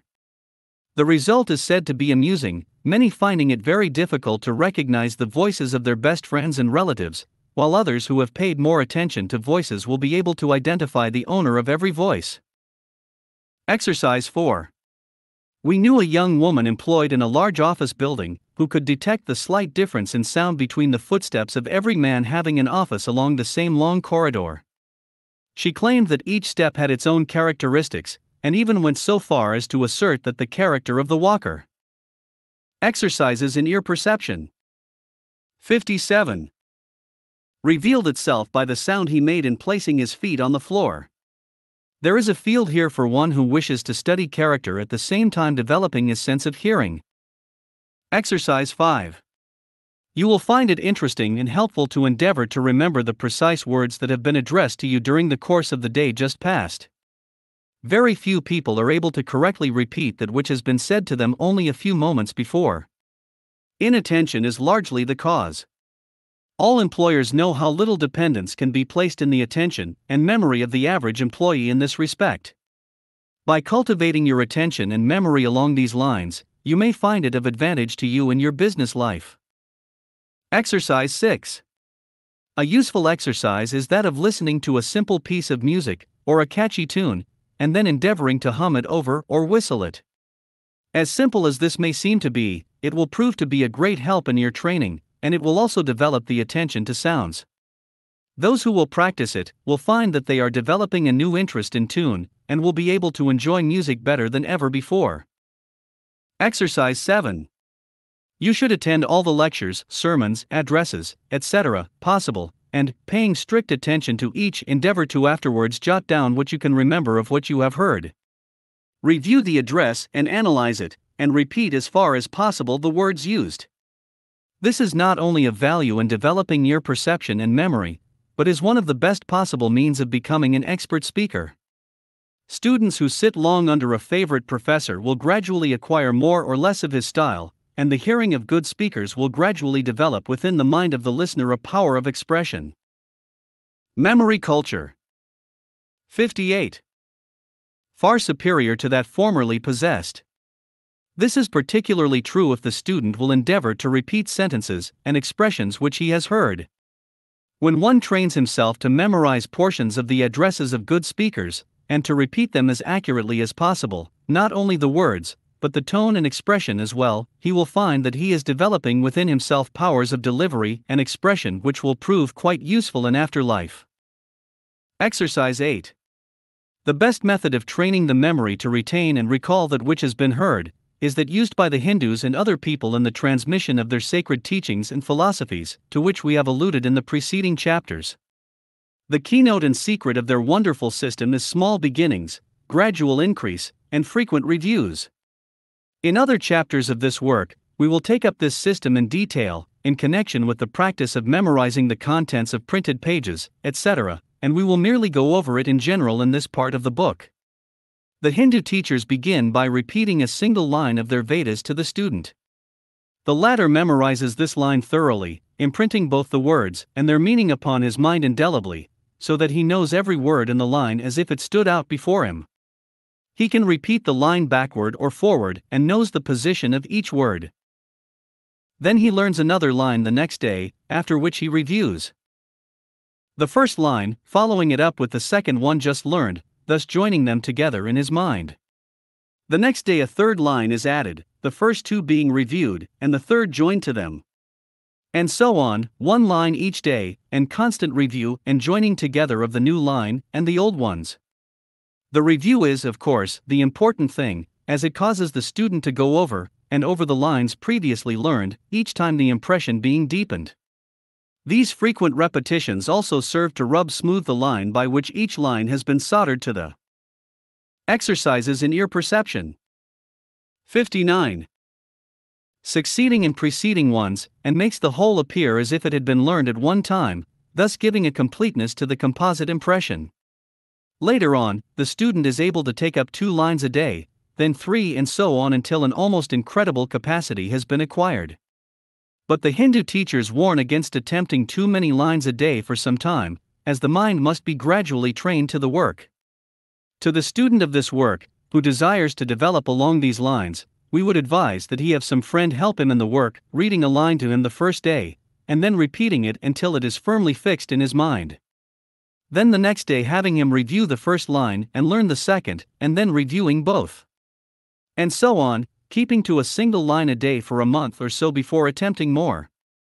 A line of poetry is the best thing upon which to commence. We do not know of a better poem for the purpose than Scott's Lady of the Lake, the style of which is attractive, the rhythm pleasing, and the subject interesting. After hearing a line read the first time, the student should endeavor to repeat it. If he cannot repeat it clearly and plainly, he should have it reread to him after a few minutes, and so on until he knows it thoroughly. He should then repeat it a number of times, until he thinks he knows it, and then he may try to say it backward.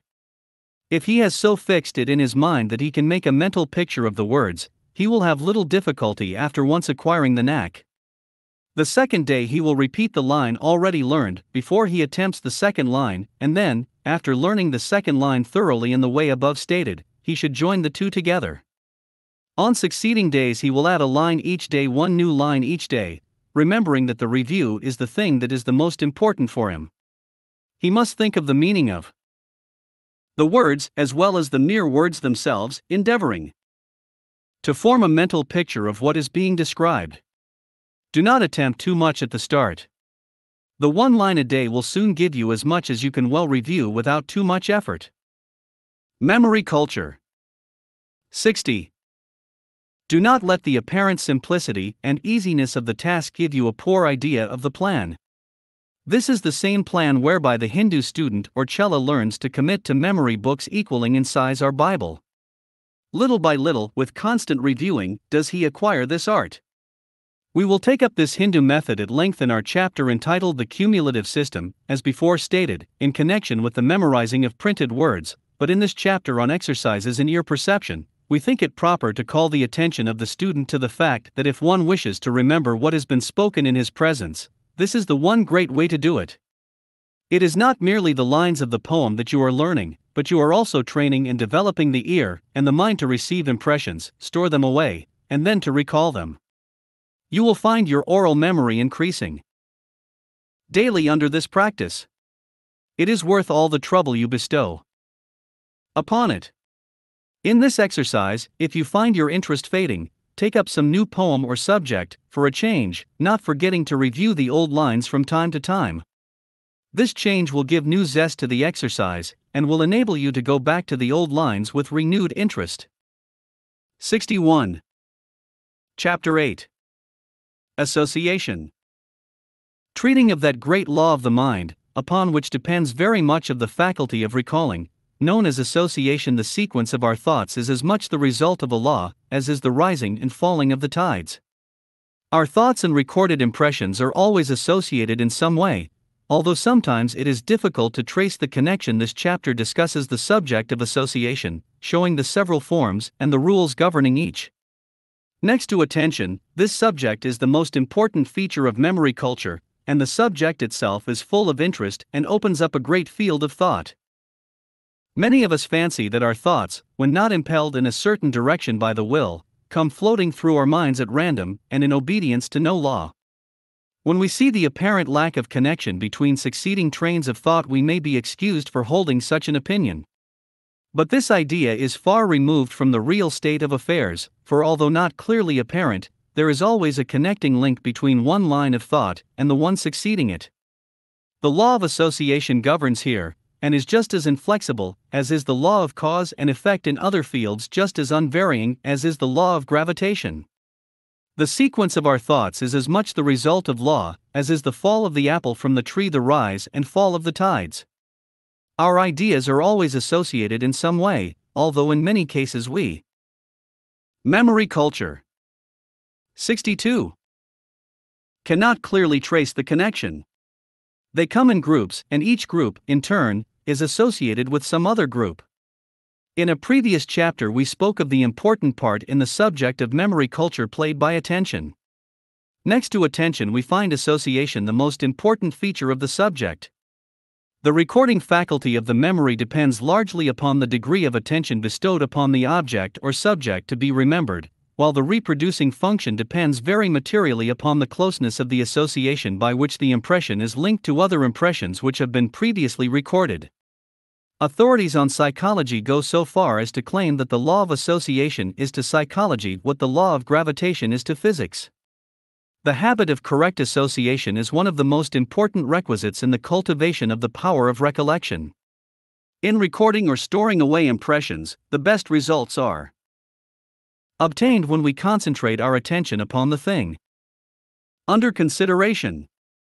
In recollecting these impressions, however, the best results are obtained by being able to associate the desired impression with one or more other impressions. The greater the number of associated impressions, the greater the ease of recollection. Unless we have obtained a clear impression, the recalled impression will be imperfect, and, unless the impression be associated in some way with other impressions, we cannot recall it at all.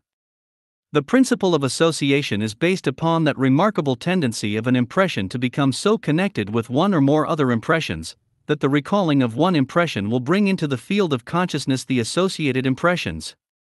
Bain says, associations that are individually too weak to operate a revival may succeed in so doing by acting together. Ribot states that the two principal facts which serve as a basis of association are resemblance and contiguity. Association. 63. Association by resemblance depends upon the fact that an impression, either new or recalled, has a tendency to revive a previously recorded impression which resembles it in some particular, and the two thus become associated in the memory. The first impression may not have been previously associated with the second, and the latter may have been recalled only through a long chain of associations, but when the two have once been closely considered together, they are therefore associated closely, and one may recall the other without making use of the heretofore necessary chain of association. The two impressions may have been originally recorded at times far apart from each other, and at different places, but when the resemblance is close, or is afterward made close by attention, they become as closely associated as if they were contiguous in time or place. The trained mind readily sees points of resemblance between apparently widely separated things, and this perceived resemblance records itself in the memory. Such a mind needs but to be given a start, and it will bring into the field of consciousness an amazing chain of associated ideas, facts, incidents, illustrations, etc. On the other hand, the careless mind, having paid no attention to the relation between things, is unable to recall separated impressions by means of this principle of association by resemblance, and is able to recall only those things which are associated by contiguity.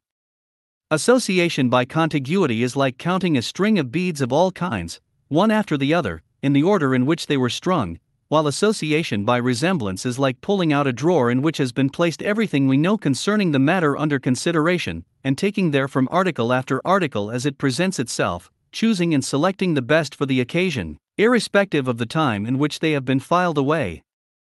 Impressions so associated are readily recalled when an occasion presents itself which calls for the aid of our past experiences and impressions, the occasion being the primary cause of the recall of all the information and memory culture. 64. Accumulated experiences upon the subject that have been impressed upon our memory. Association by contiguity depends upon the fact that an impression, either new or received, has a tendency to recall other impressions recorded at the same time or in immediate succession. Impressions that are recorded in close succession have a tendency to so associate themselves and join themselves together, that the recollection of the one will usually recall the others. There is a strong affinity between an impression and the one which immediately precedes or follows it. It may be said that, generally speaking, there is no such thing as an isolated impression. Each impression is practically a continuation of a preceding one, and the beginning of a succeeding one.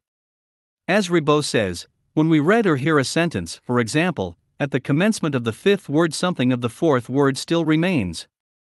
The end of the fourth word impinges on the beginning of the fifth. In association by contiguity, several impressions are recorded directly after the other, and when one is recalled it will bring the other in its train, and so on, from impression to impression. Thus it is easy to repeat a familiar sentence, word for word, as they occurred in the text, but we would find it quite difficult to repeat it backwards, or to name haphazard the several words composing it. In a poem, the end of each word being associated with the beginning of the succeeding word, we find it easy to repeat them in that order, each word suggesting the next. The child repeats the alphabet from A to Z readily, but ask him to recite them from Z backwards to A, and he will be unable to do it unless he has practiced it in that order. Some persons who have acquired considerable proficiency in feats of memory are able to repeat hundreds of words by the aid of this form of association, but find themselves unable to commence at any particular part of their task if they are compelled to omit the part preceding it. We have heard the story of Leiden, who could repeat an entire Act of Parliament from beginning to end. Association. 65. Without missing a word, but who was unable to take up any named portion of it without going over the preceding sections. Many elaborate systems of mnemonics have been based upon this law of contiguous association, but while these systems, and many based upon the law of association by resemblance, have been found useful as an aid to memorizing, and are quite ingenious, they soon prove cumbersome and intricate and serve to confuse the memory rather than to develop it. Without attempting to follow these systems, however, the student will find it useful to cultivate this faculty of associating impressions, as it is much easier to recall impressions when they are closely associated with other impressions along the lines of contiguity. This faculty may be developed by exercises designed to concentrate the attention upon an impression and the one immediately succeeding it or preceding it, so that the two may become practically welded together. Others may then be added until they are connected in such a way that to remember one is to recall all. The closer the contact, the easier the recall. The sooner they are connected, the more complete the welding. If the two impressions are not quickly and closely connected, there is always the chance that an irrelevant thought may come in between them and interfere with the contiguous association. An understanding of this great law of association of impressions shows us that when we wish to store away an isolated fact in such a way that we may readily recall it, we must associate it with some other impression already stored away. The more we can associate a fact with other known facts, the more readily will we recall it, and the more associations we can give an impression, the better it is for the purpose. Things which were originally contiguously associated, but which were associated by resemblance, may be made contiguously associated by their recall by resemblance several times in the same order, as they thus fall under the law of contiguity, as well as the law of resemblance. The greater and more numerous the resemblances, the easier and surer the recall. The apparently memory culture. 66. Wonderful powers of memory of miscellaneous facts possessed by some well-read and close-observing men is due to the fact that they are able to find points of resemblance between widely separated facts, and are able to run from one set of facts to another in a way impossible to a man who has not cultivated the power of association by resemblance. Such men will practically take hold of a loose end of thought, and then simply unwind the ball. 67. Chapter 9. Remembrance, Recollection, and Recognition. Treating of these three operations of the mind, which are frequently considered as being the same thing, the differences are pointed out in each term is clearly defined and explained. Remembrance is the word meaning that process of the memory whereby stored impressions come again into the field of consciousness, without an effort of the will, as by association, resemblance, etc. Recollection is the word used to describe the process of the memory whereby a thing is recalled by an effort of the will. Recognition is that process of memory whereby, when we see or hear a thing, we know that we have seen or heard it before. The three words forming the title of this chapter are frequently used as meaning practically the same thing. This is particularly true in the case of the first two mentioned words. But each of these words has a definite meaning, and refers to a distinct process of the memory. Remembrance is the word meaning that process of the memory whereby previously stored impressions come again into the field of consciousness without an effort of the will, as by association, resemblance, etc.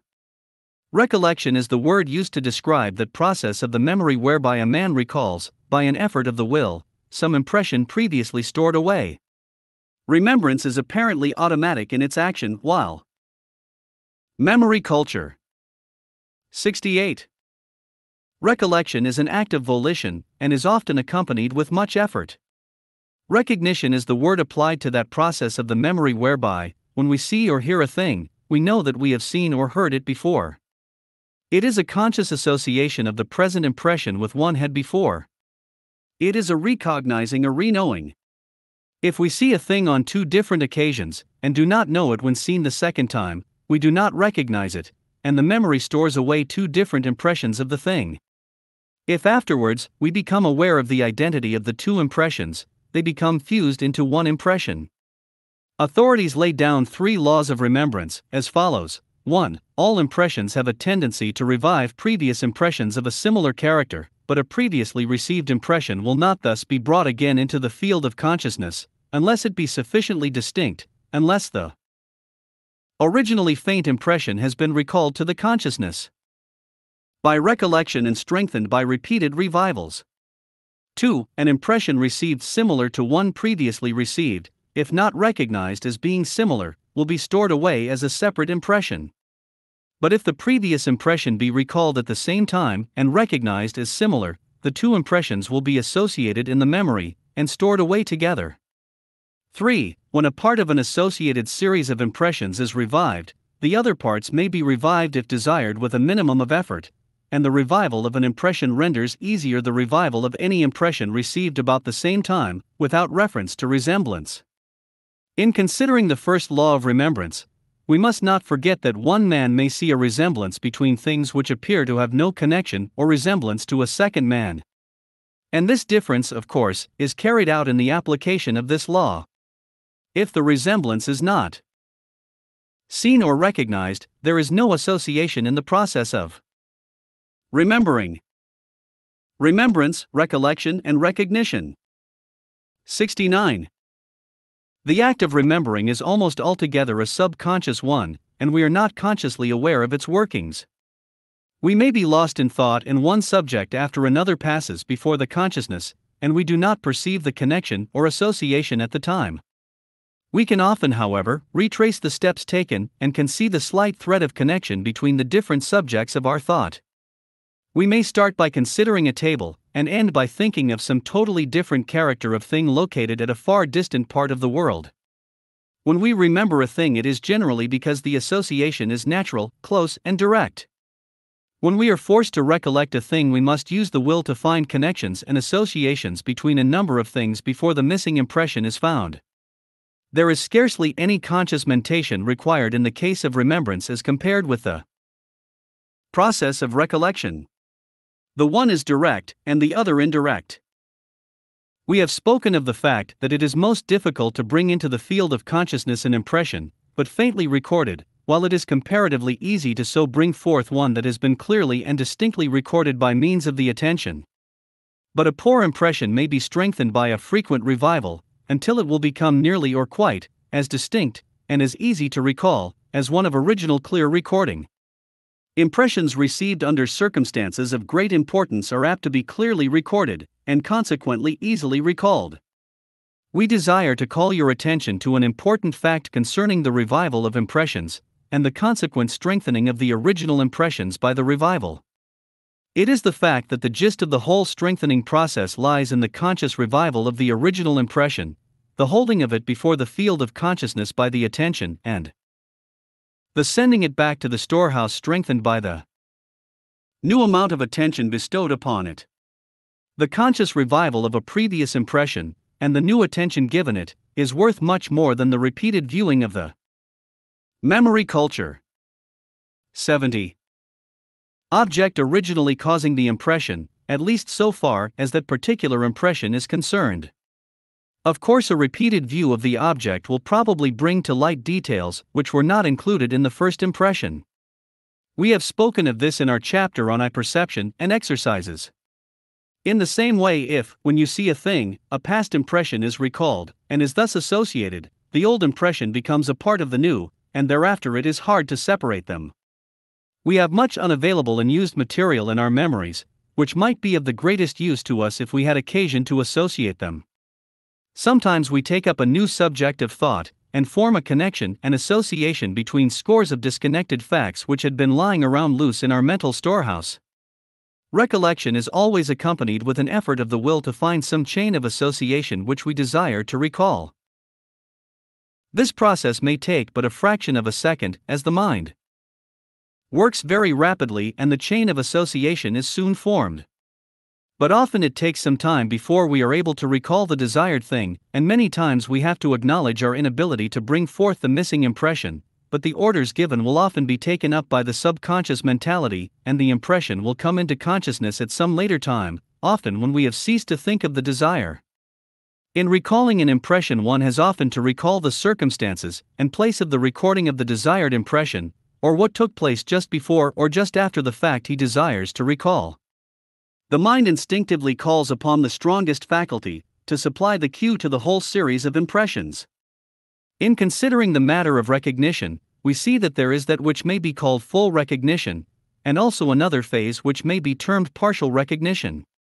When we meet a man whom we have previously met and recognize his appearance, and remember his name, who he is, what he does, etc., we remembrance, recollection, and recognition. 71. Fully recognize him. But when we meet a man whose face we recognize, but whose name we fail to remember, or when we recognize his face, or even recognize his face and remember his name, but fail to remember who he is and the circumstances of our former meeting, we have only partially recognized him. We remember hearing of a man who once met a lady whose face he recognized, but whose name he could not remember.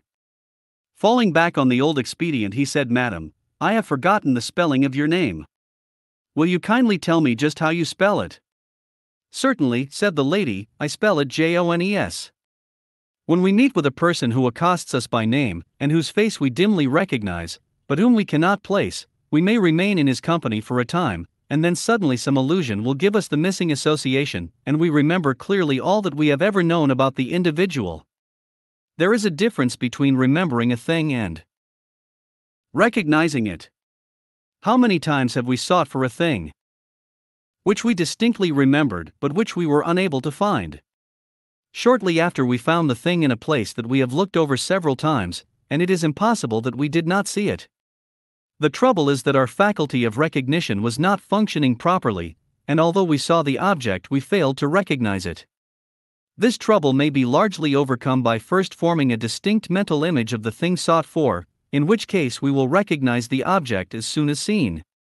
This will apply to any object no matter how familiar we may be with it, as unless the mental image is sufficiently clear we will not recognize it even though we see it, our memory of it for the moment being merely a memory of name, and not of appearance. A man may hunt for his wife in a crowd, and will not find her, although he may be looking her right in the face. His anxiety has driven away the mental image. Memory culture. 72. 73. Chapter 10. General principles regarding impressions. Treating of the 13 general principles governing the subject of impressions, these 13 principles practically sum up the entire subject of impressions, their acquirement, their retention, their recalling, and the knowledge of the same will enable the student to have the entire subject in a nutshell. Each principle is clearly stated, and is accompanied with explanations and illustrations. This chapter alone, if carefully studied, will give the student a liberal education in the theory and practice of memory culture, and might readily be expanded to fill a book. The following principles will give a general idea of the laws governing the receiving, recording, and revival of impressions received by the memory. The student will most likely find them interesting, and they may aid in fastening in his mind the laws governing the mental operations known to us as memory. Much that is said in this chapter is stated in other words in other parts of this book, but we have thought it advisable to bring these things together in one chapter, that the student might more readily associate one principle with another akin to it. Principle I. Employ concentration so as to receive an impression sufficiently intense as to render easy a subsequent revival of the impression. Memory culture. 74. As we have explained in previous chapters, it is necessary for the mind to be strongly directed toward the object or subject the impression of which we are desirous of recording in the mind in such a way as to be able to recall it with the least amount of exertion. Speaking generally, it may be said that the strength of the impression is in exact proportion to the amount of interest and attention bestowed upon the object or subject. Consequently, it is of the utmost importance that we cultivate attention and interest by practice, so as to be able to register a distinct impression. By doing this, we have taken many steps toward the acquiring of a strong memory. Principle 2. Record definitely and decidedly the primary impression. Very much depends upon the sharpness of the primary impression. The primary impression is the foundation upon which subsequent impressions must be built, and if it be not distinct, it is very difficult to remedy the carelessness afterward. As in that case, there has to be a tearing away of the primary impression, and a substitution of a new primary record, as otherwise there will be a confusion of memory. Therefore, in obtaining the first impression of an object or subject, direct upon it as much attention and interest as possible. Principle 3. At the beginning, avoid including too many details in the impression. This principle, if applied, will save the student much unnecessary work and waste of energy. The best plan is to master the main points of a subject at the beginning, then gradually build around these other important points. Then on to the less important, finishing up with the comparatively unimportant details. By forming a general idea of the subject to be studied, certain features will stand out more prominently. Study these first, getting a clear impression by omitting the lesser details, then stop and look over the subject again. You will then see other points standing out clearly. Take these up, and so on until the subject is mastered. In this way you will. General principles regarding impressions. 75. Be able to store away a complete record of the subject from the ground up, and you will find it easy to recall to mind any part of it, and at the same time be aware of the relation of that part to any other part.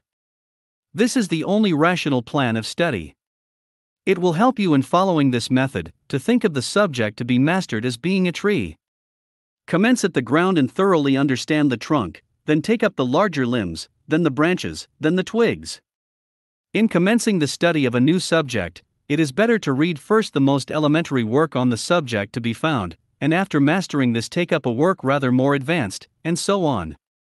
Many make the mistake of reading at first the most complete work on the subject to be had, and the consequence usually is that they master no point completely, and have merely a vague idea of the entire subject. Some teachers advise the careful study of the subject as stated in some standard encyclopedia before even taking up the elementary textbook. The rule of nature is that we shall crawl before we walk, and study and memorizing is no exception to the rule. Principle 4. By reviving an impression frequently, you increase its intensity. The whole subject of memory training depends so much upon this one principle, that if we were compelled to take away this principle, the whole structure would fall. Remember now, we are speaking of the conscious revival of the original impression, and not of the receiving of a subsequent impression. By this method, not only is the impression intensified, but the will is trained to assist, and in a short time the recalling of the impression becomes almost automatic. By constant review, a subject becomes almost indelibly impressed upon the mind, and is recalled with the least possible effort. If you have observed the first 3 rules, you will have received impressions with a considerable degree of clearness, and by regular practice and reviewing you will be able to obtain a wonderfully deep and permanent impression of the subject under consideration. Memory culture. 76. A leading writer on this subject illustrates this principle by the case of a man meeting a stranger and spending a whole evening in his company, but yet being unable to recognize him when he sees him a few days later. The writer points out that if the stranger had been seen for only 5 minutes a day for a fortnight, he would have been easily recognized, the constant repetition of the impression recording it strongly in his mind. Principle V. When reviving an impression, do it so far as possible without referring to the object itself, thus obtaining the greatest permanent intensity. We have touched upon this principle in the chapter on eye-perception. The idea is that the impression should be revived mentally so far as is possible. Of course, it will be found that details have not been noticed, and it will be necessary to go back to the object to supply the things omitted, but first endeavor to recall plainly that which has been noticed, and thus intensify the impression. The details subsequently acquired are to be treated in the same way, each revival of impression including more details and being more complete.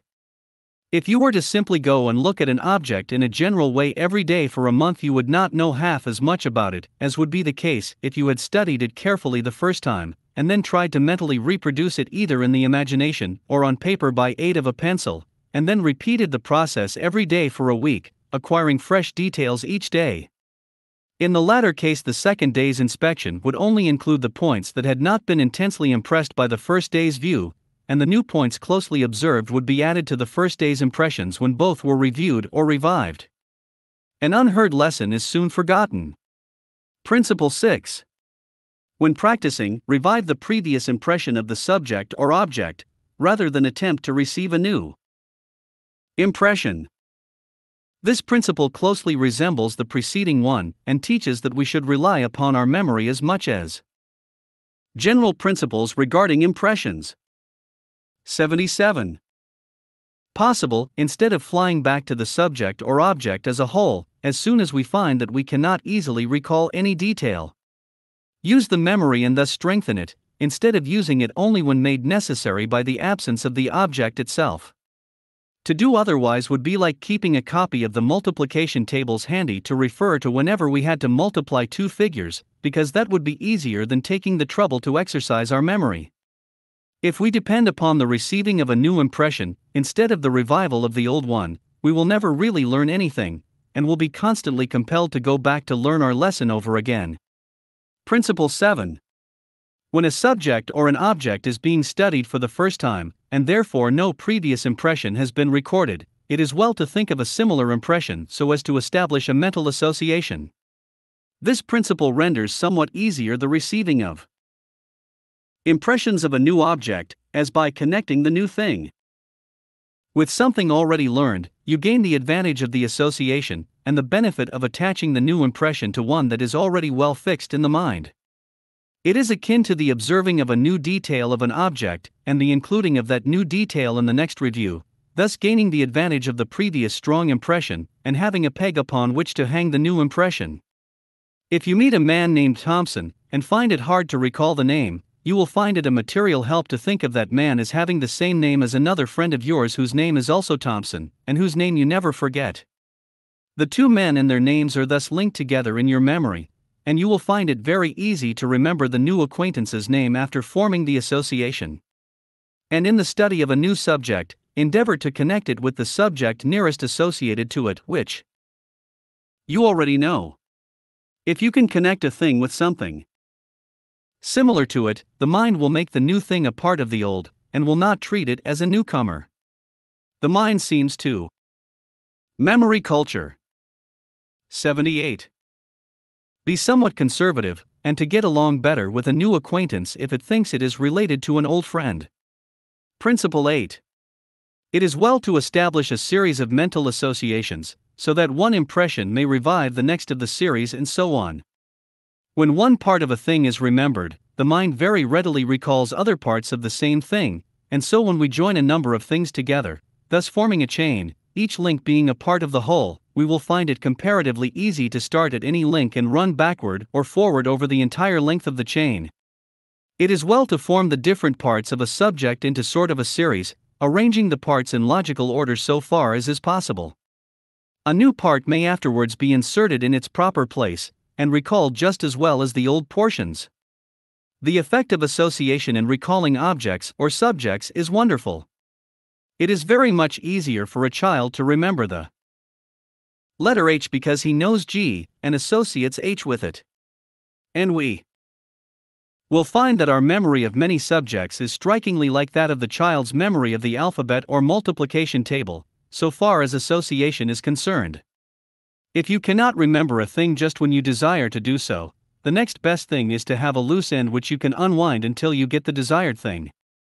It would bother the average man to call off at random the names of the cross streets in the center of his city, but if he will start at the first one, he will be able to run them off in proper order without much trouble. In the same way, it is easy for the schoolboy to name the presidents of the United States, or the kings of England, commencing with Washington or William the Conqueror, as the case may be. But ask him to mix them up and give you the entire list, and he will find it a very difficult task. We will find that the things we remember best are connected in our mind with something that came before, or just after, or which in some other way bear some orderly relation to the remembered thing. In forming the mental series. General principles regarding impressions. 79. Follow the rule of the alphabet, or list of precedents, and fasten the first one in your mind firmly, then add on the next, etc. Principle 9. In the study or investigation of a subject or an object, use as many faculties as possible. The value of this principle is perceived when we remember that each faculty registers upon the mind a separate impression, and when we use more than one faculty in the study of a thing, we receive as many sets of impressions as we have used faculties. If we are trying to commit a name or a date to memory, it will aid us materially if, in addition to repeating the name or date, we will write it down and study it with the eye, thus receiving the abstract impression of the thing, its sound, and the visual impression. In recalling it, we may be helped either by the general remembrance of it, by its sound, or by our recollection of how it looked when written on paper. Many persons giving public recitations say that the position of certain words and paragraphs appear before their mind's eye, just as they were on the page of the book from which the lines were read. Preachers who prepare their sermons in manuscript and study them over at home, going to the pulpit with only general notes, or with no notes at all, tell us that they will see the position of each paragraph, and the first word of same, just before they reach it, looking just as it did in their manuscript. Public speakers experience the same thing. Many persons find themselves unable to remember a name, unless they repeat it aloud once or twice. Many instances of the application of this principle will occur to you as you progress in your work of training the memory. Principle X. You may greatly improve weak faculties by exercises adapted to each. When you find it difficult to recall impressions previously received from any particular faculty, it is well to begin training and developing that faculty to the end that it may register sharper impressions. Other chapters of this book will suggest many methods and ways of doing this. By developing a number. Memory culture. 80. Of faculties, you will receive a greater number of intense impressions, and will, consequently, find it much easier to recall the thing wanted, as a greater number of impressions have been made sharply, and can be more easily found when wanted. Principle 11.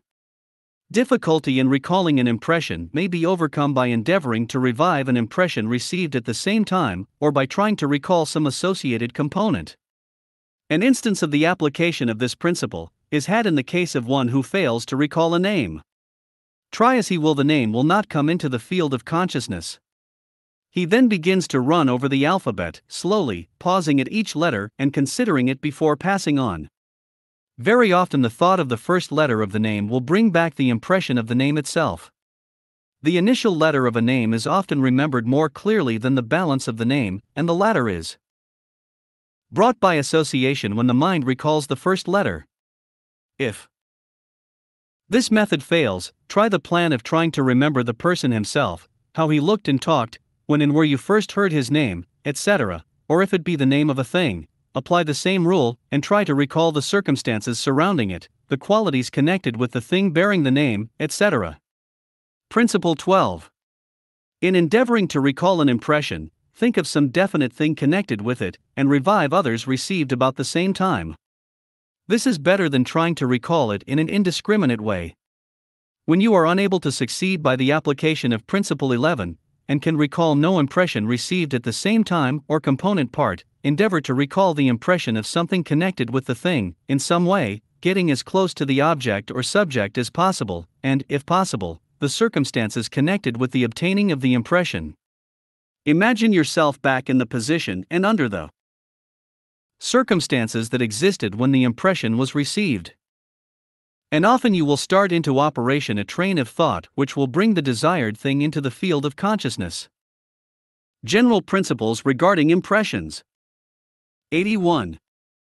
Principle 13.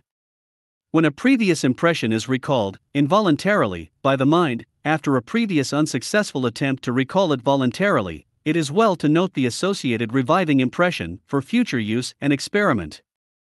This involuntary recollection of a thing which the mind has previously refused to recall is, of course, an effort of the subconscious function of the mind.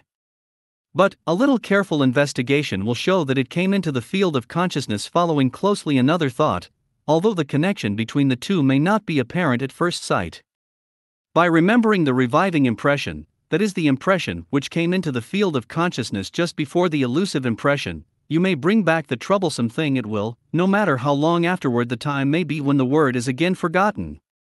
And the noting of the dim connection will often open up quite a field for thought and give the key to a further knowledge of the great subject of memory. Memory culture. 82. 83. Chapter 11.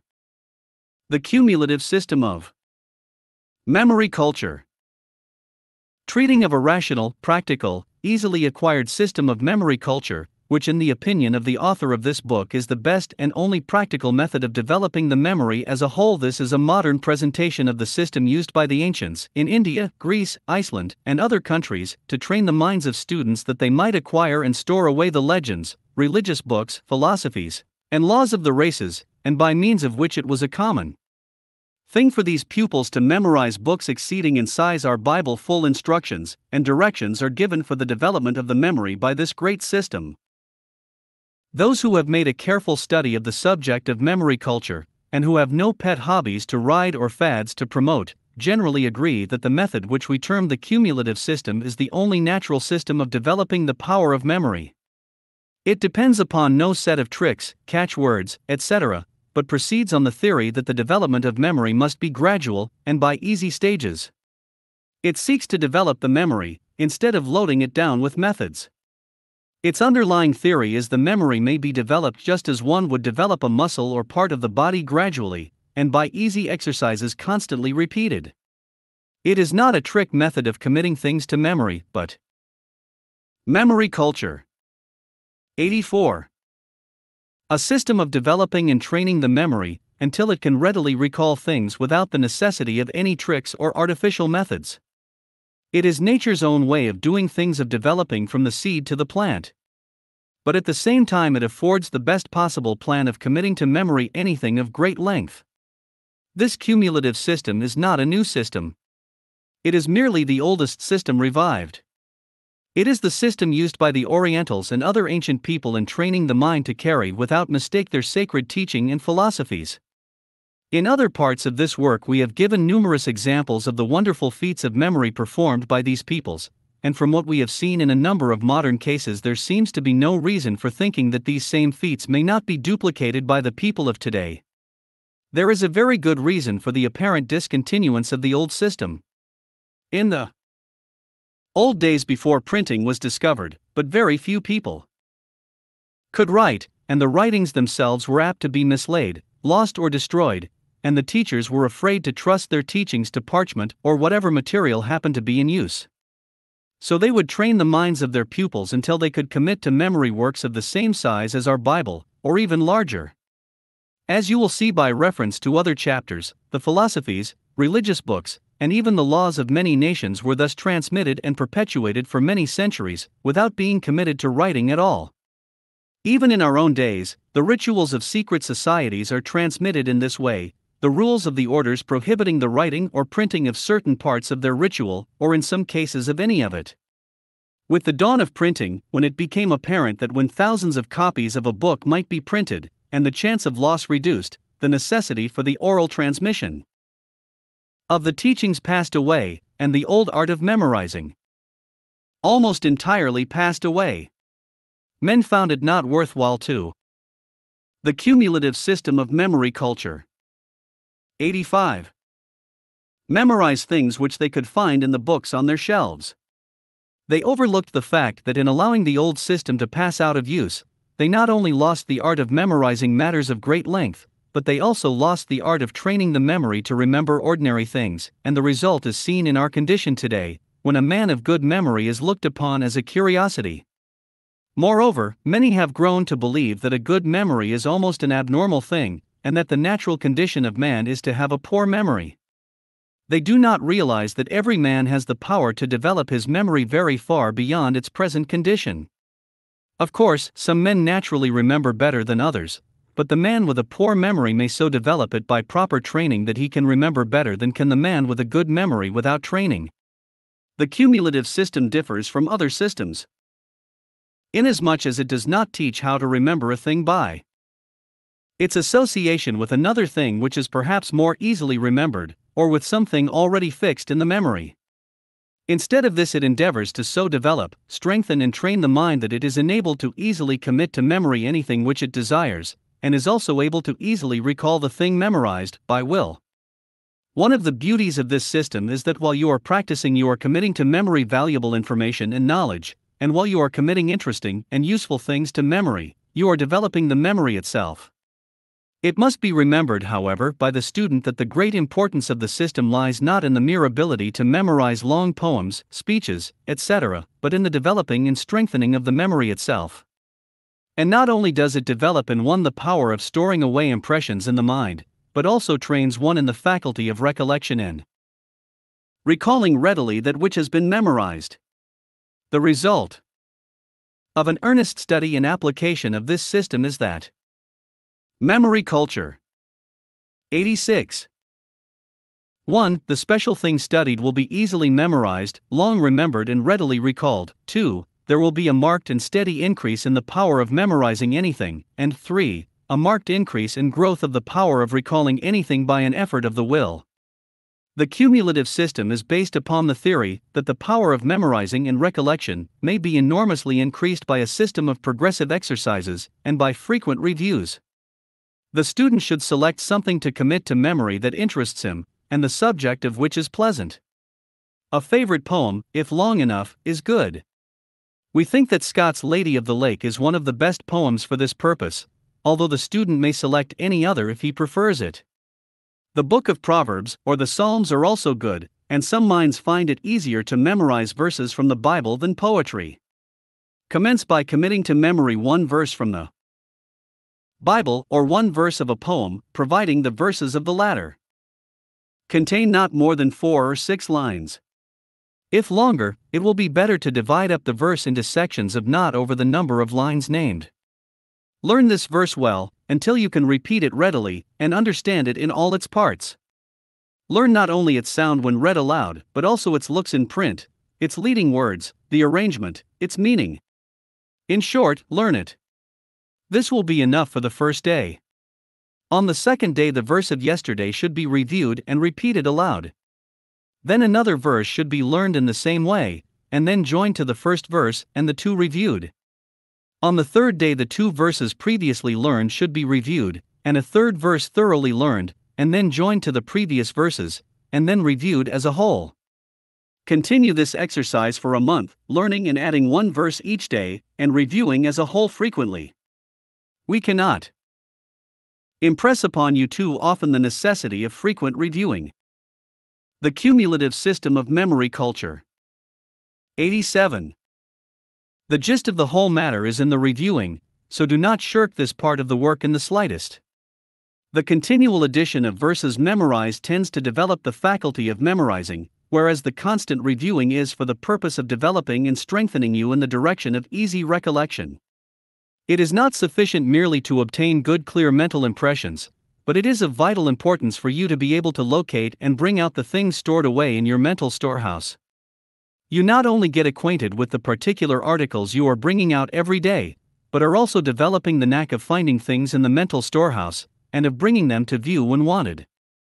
At the beginning, you will probably find that it is often necessary to refer to the book to supply a missing word or line.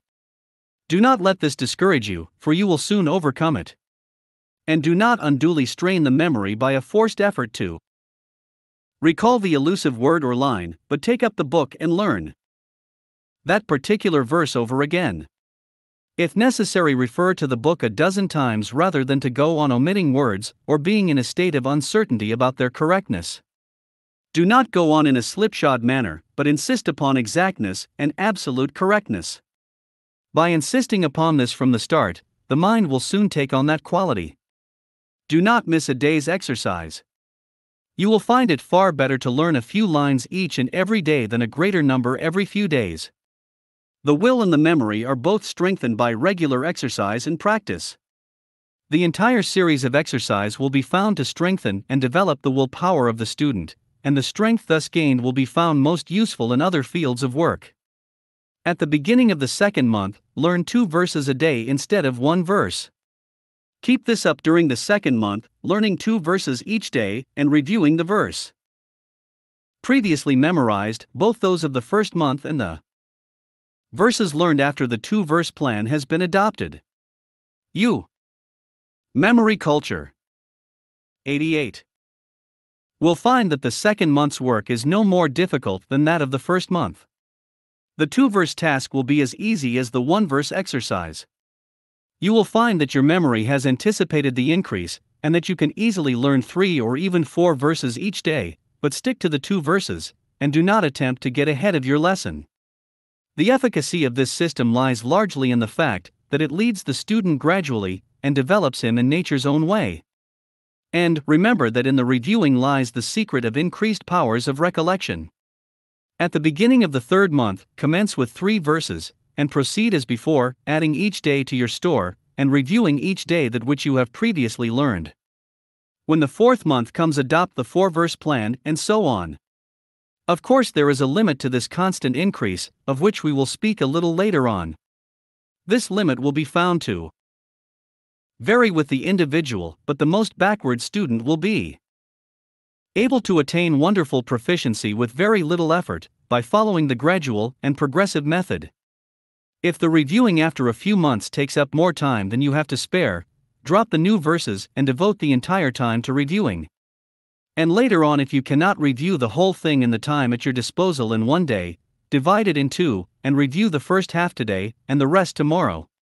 If, after a time, the task of committing additional verses to memory seems tiresome, it will be as well to discontinue this part of the work for a short time, but keep up the reviewing, devoting all the time usually devoted to the exercise to the review work alone. Sometimes that part of the mind which attends to the work of receiving impressions will rebel at its daily task, but the other part of the mind which we use to recall things already impressed there will prove to be bright and perfectly willing to work.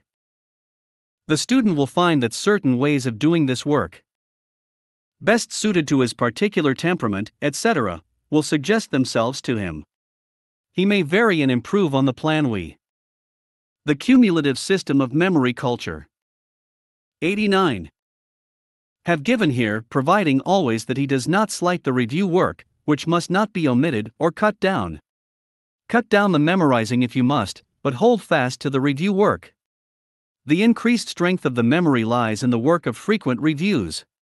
This review work, although somewhat tedious at first, will soon grow to be a pleasant occupation, and then the pleasure of the conscious increase in mental power will render the task most interesting. If you have not the time to devote to the full carrying out of this system, as herein laid down, you may vary it by learning short poems by this method, and after thoroughly mastering one, so that it may easily be reviewed at any time, pass on to another, devoting all your time and attention to the new one when learned. But when the second one is learned, go back to the first one and review it. Continue reviewing the ones you have learned at odd times, or occasionally, and devote your daily review work to the one on hand until it too is thoroughly learned. Exercise the faculty of recollection by frequently recalling things which you have learned in the past, as each time you give yourself this exercise you strengthen the faculty. If you lose interest in the particular thing you are memorizing, lay it aside for a while, and take something of a different character by way of a change, not forgetting to occasionally review the one laid aside. You will probably find that some verses of a poem are more easily remembered than others. But do not slight the difficult ones, in fact you should bestow upon them more time and attention than upon the favorite ones. There is some reason for the trouble with the difficult verses, and by keeping at the work until you conquer, you will be strengthening some weak spot in the faculty of memorizing or recollection, and will be gaining additional willpower besides. After you have been practicing this system for a number of months, you will find that you will be able to retain any particular thing in your memory with less frequent reviews. Memory culture. 90. And you may vary your plan to accommodate yourself to your increased powers, and review well-learned subjects only once in a while. But it is well to review a little of something every day in order to give the faculty something upon which to work. You will also come to a point, sometime, where you will realize that you have reached your limit in the matter of the number of lines or verses to be memorized at any one time.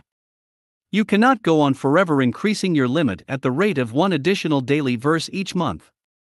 When this time is reached, stop the monthly increase and rest on your oars so far as the increase of the daily work is concerned. Keep on with the work of memorizing and reviewing, but limit your lines or verses to the highest easily memorized number. Remember that the main purpose of the exercises is not to see how much you can do, but simply to give you training and development.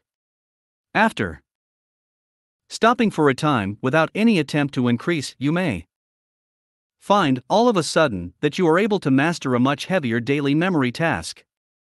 But whether you do or do not matters little. And in any event, you will find that your power of recollecting steadily increases, apparently having no limit.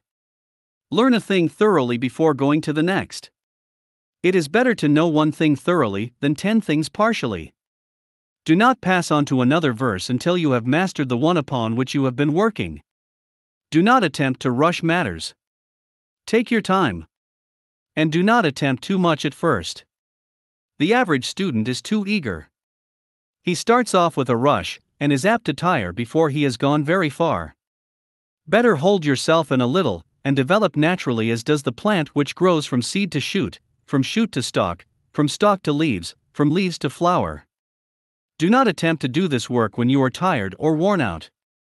In such condition you will fail to receive clear impressions, or to recall clearly and distinctly. Many find the morning the best time in which to practice. 91. Chapter 12. The 10-question thought system. Treating of a novel and rational method of bringing forth from the subconscious storehouse the miscellaneous assortment of information which every person has stored away regarding various subjects, but which knowledge is unavailable and unused because of the lack of system in the storing away, and the absence of knowledge of a method whereby this scattered knowledge may be brought together. This system, if mastered and practiced, will immensely increase the available information at the disposal of one, and will render one well informed upon subjects of which he apparently knows but little. It is an eye-opener, and will produce remarkable results. This chapter also contains an explanation of analytical memorizing. Every man has in his subconscious storehouse a vast assortment of general information or knowledge. He knows something about every object or subject which has ever attracted his attention or interest in the faintest degree.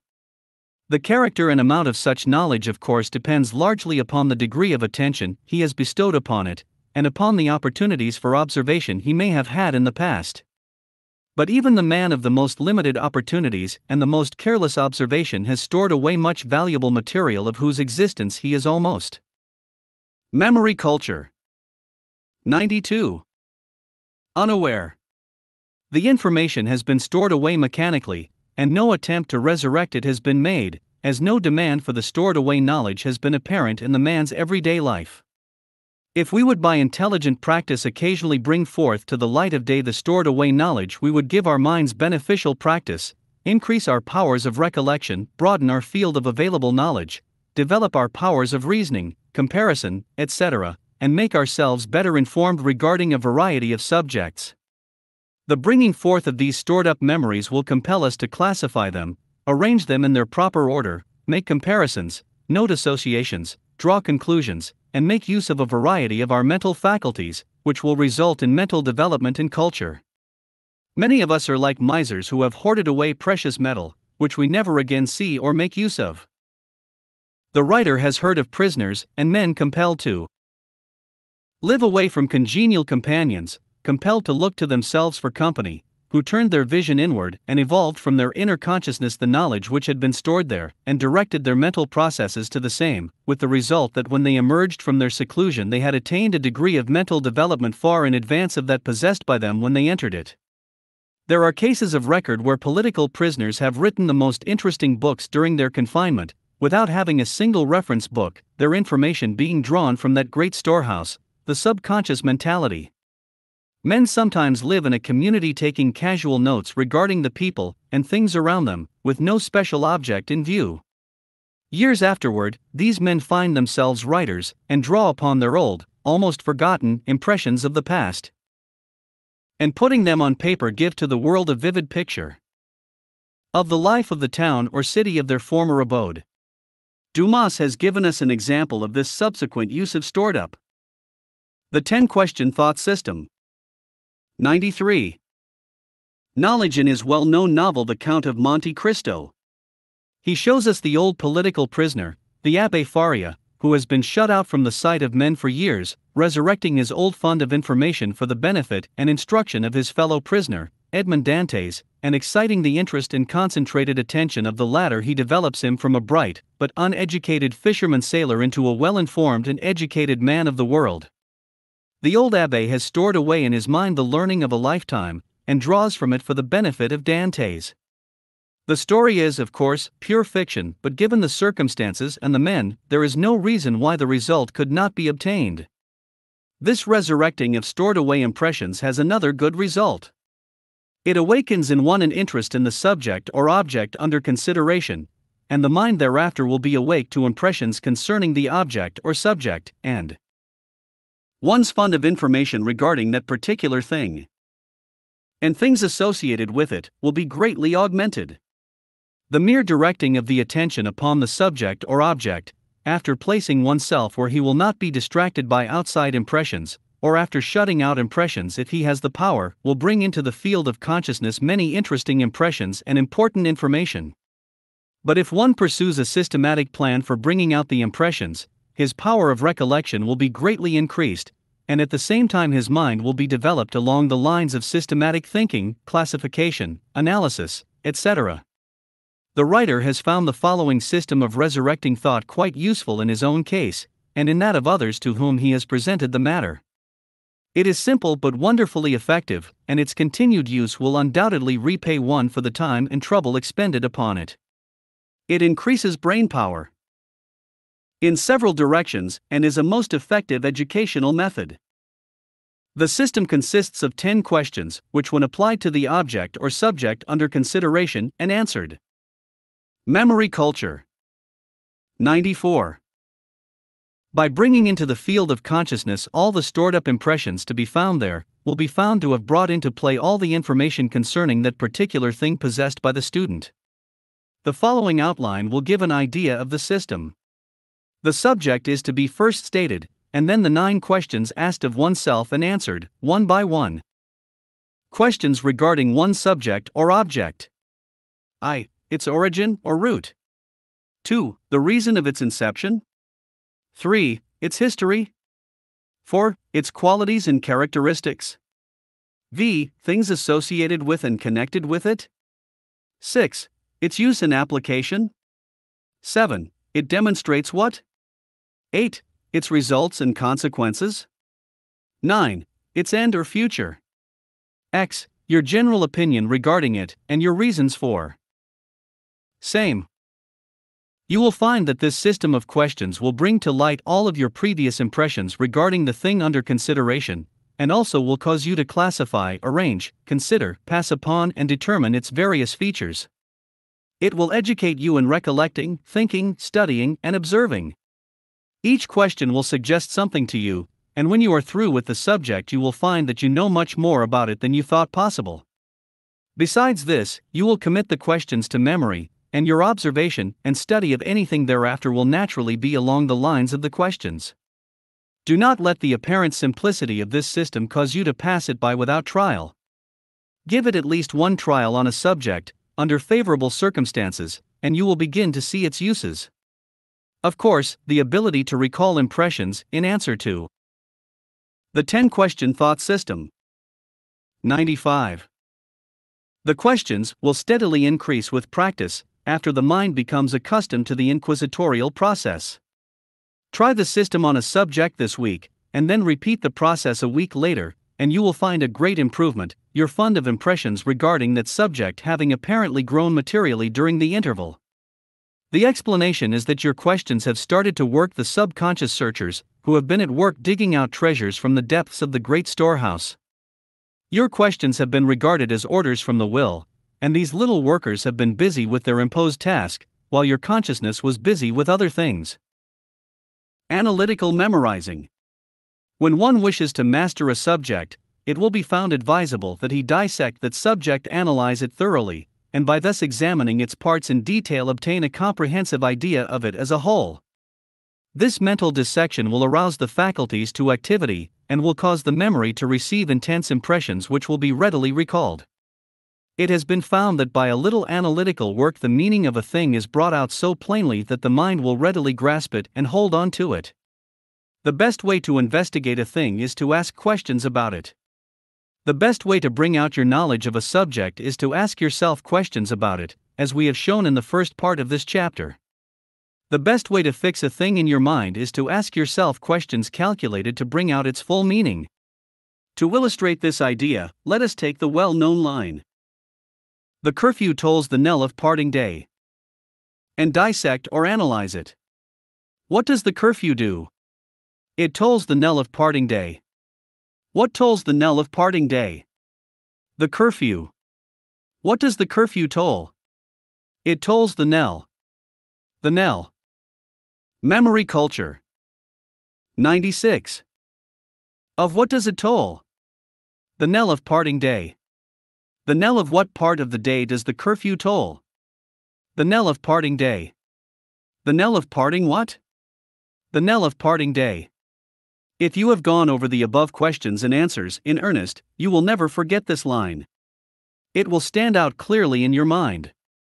In the above sentence, the active word is, of course, the verb tolls, and the rest of the sentence is dependent upon its active part.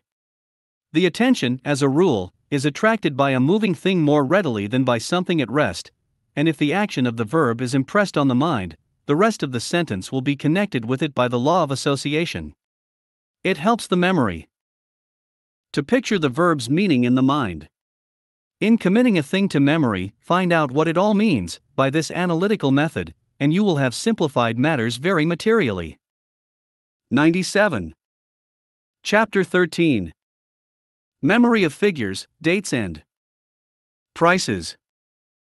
Treating of the development of the memory upon these most interesting lines, which are so important to the man and woman in their everyday and business life, there is nothing so annoying to the student as to forget dates, and the failure to remember prices and figures has proved the undoing of many a promising young businessman. This chapter goes into the subject clearly, and gives explanations of poor memory along these lines, and points out the methods whereby improvement may be had. Exercises and directions are given, which will prove valuable to the student.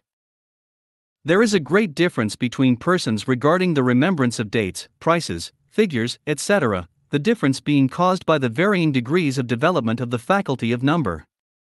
Those in whom this faculty is largely developed will invariably store away a clear and lasting impression of figures and everything connected with them, while those in whom the faculty is deficient will find it quite difficult to remember anything connected with the subject. The latter class should develop the faculty by making use of it in the direction of having much to do with figures, especially in the branch of mental arithmetic. If you are one of this class, by an elementary mental arithmetic, such as is used in the primary grades of memory culture. 98. Schools and carefully study it, working out every example given. Take up one lesson every day, and in a short time you will find that you are developing quite an interest in figures, and are beginning to remember them much better. The most satisfactory results may be obtained from practice of this kind.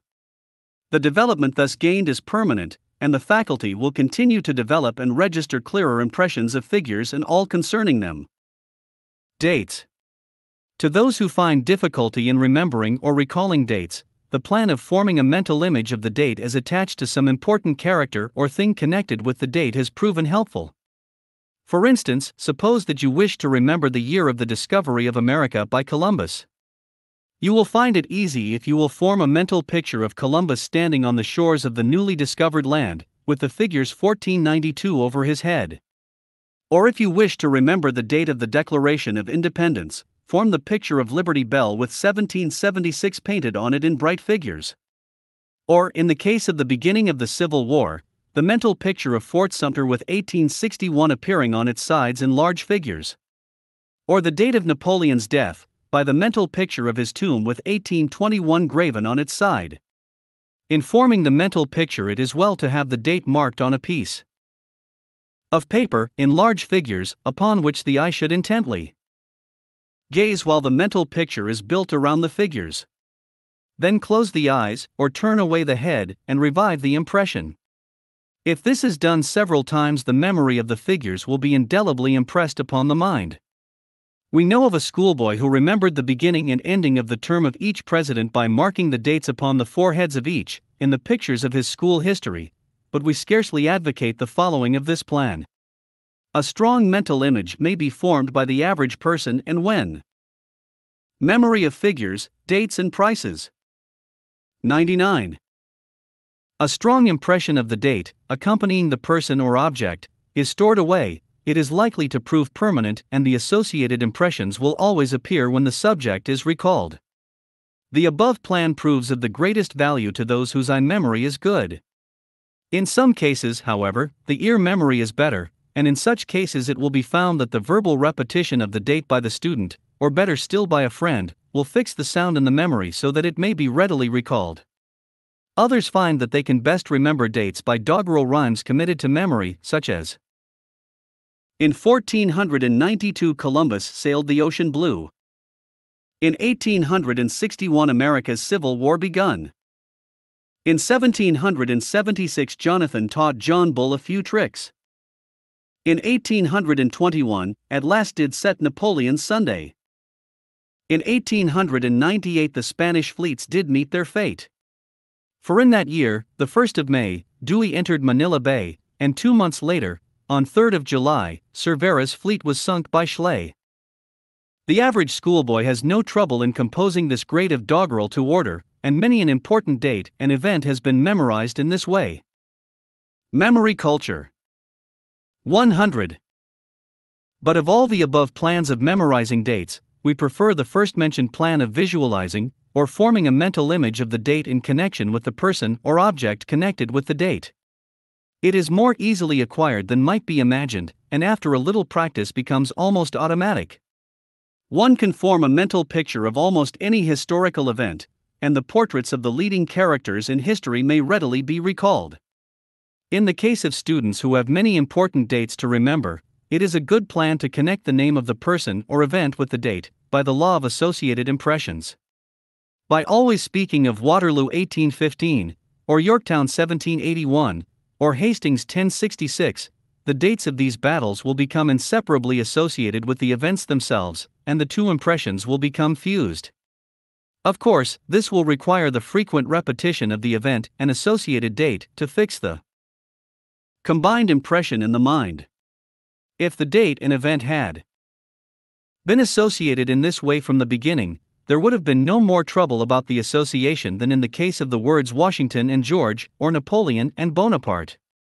If we had not heard Washington's first name, or Napoleon's last name, until long after we had formed a clear impression of the other name of each, we would have sometimes forgotten the last learned name, whereas, having learned them both together, the two names are practically one so far as our memory is concerned. If teachers would always speak of Waterloo 1815, the students would never forget the date of that battle, so long as they remembered its name. Prices. The above-mentioned plan of forming a mental image associating the figures with the object is of the greatest importance to clerks, salesmen, etc., whose work requires them to remember the price of goods. In many cases the clerk may actually see the prices attached to the goods by reviving the memory of figures, dates, and prices. 101. Impression several times when looking at the goods in question. We know of a young man who was employed in a large retail grocery store, who would form a mental image of this kind of every new lot of goods placed on the shelves, and who always thought of the goods as being plainly marked. If anyone asked him the price of baker's chocolate, he would think of the package with the price marked upon it, and he knew the price of hundreds of articles of every description without referring to them except mentally. When the price changed, he would wipe out the old mental figure and replace it with the new price. Today, after the lapse of over 20 years, he is able, by a mental effort, to recall the picture and price of the majority of the goods carried in the old store, the impression coming as a mental picture of the article with the price attached. His faculty of locality is large, and he is able to mentally rebuild the old store shelves, bearing upon them the goods just as they Appeared 20 years ago, prices and all. If you will clearly associate the price with the appearance of the goods, the mental picture of the latter will bring with it the recollection of the former, and perhaps even the figures themselves will appear in the mind's eye. Figures. Figures other than dates or prices may be associated with any object to which they would naturally be attached. But if there is no such appropriate object to which to attach the figure, the simple visualizing method must suffice. This method consists in photographing the figures upon the mind, until the mind will recall the details and shape of the figures, as it will those of a picture. Imagine the figures painted in large white characters on a black background. Hold the mental picture until you see it plainly in your mind's eye. The ability to do this increases with practice. It is, however, always better if you can associate the figures with some appropriate object. The theory of this visualizing method, either with or without association, is based. Memory culture. 102. Upon the fact, 1. That many minds accept and retain a visual impression more readily than they do a mere abstract idea without a picture, and 2. That the law of association makes the mental picture, including the date, come easily into the field of consciousness when the thought of the object suggests it. 103. Chapter 14. Memory of place. Treating of that faculty of the mind, which when largely developed enables one to find his way almost instinctively in strange places, and which, when deficient, causes one to get lost in places with which he should be familiar. The subject is taken up with the idea of showing how the faculty may be developed, and the importance of training and cultivating it. Instruction, examples, and exercises are given, upon well-tested and tried lines, and the careful study of this chapter should start one well on the road to a great improvement in his sense of location, his memory of places, and the ability to keep his bearings. So men have the faculty of locality largely developed, and are able almost intuitively to find their way in strange places. Such people never get lost, and seem to carry the location of the points of the compass in their minds without any effort. They remember places, directions, position, nature's arrangements as to space and place. Others possess this faculty in a lesser degree, and some seem to be almost without it.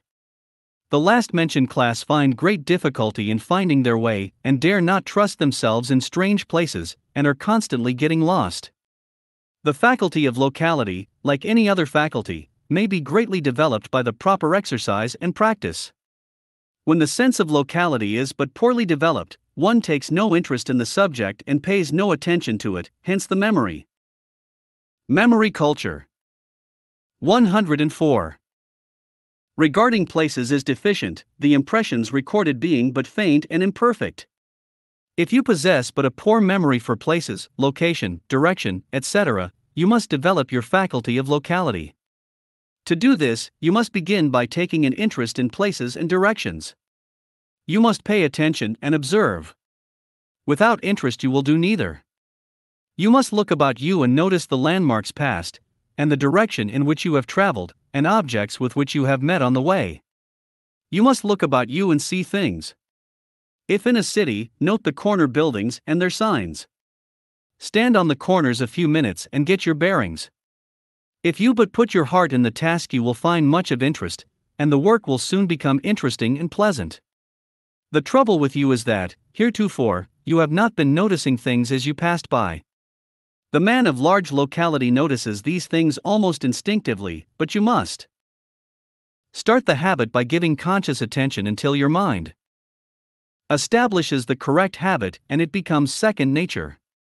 Study maps and take imaginary journeys from place to place on the map. Follow up rivers from source to mouth. Take imaginary trips on the railroad, tracing the journey with the finger. Get a school geography and get to work when you are indoors. When you are out of doors, keep on noticing things, directions, landmarks, etc. If you live in a large city, procure a copy of the city map and study it carefully.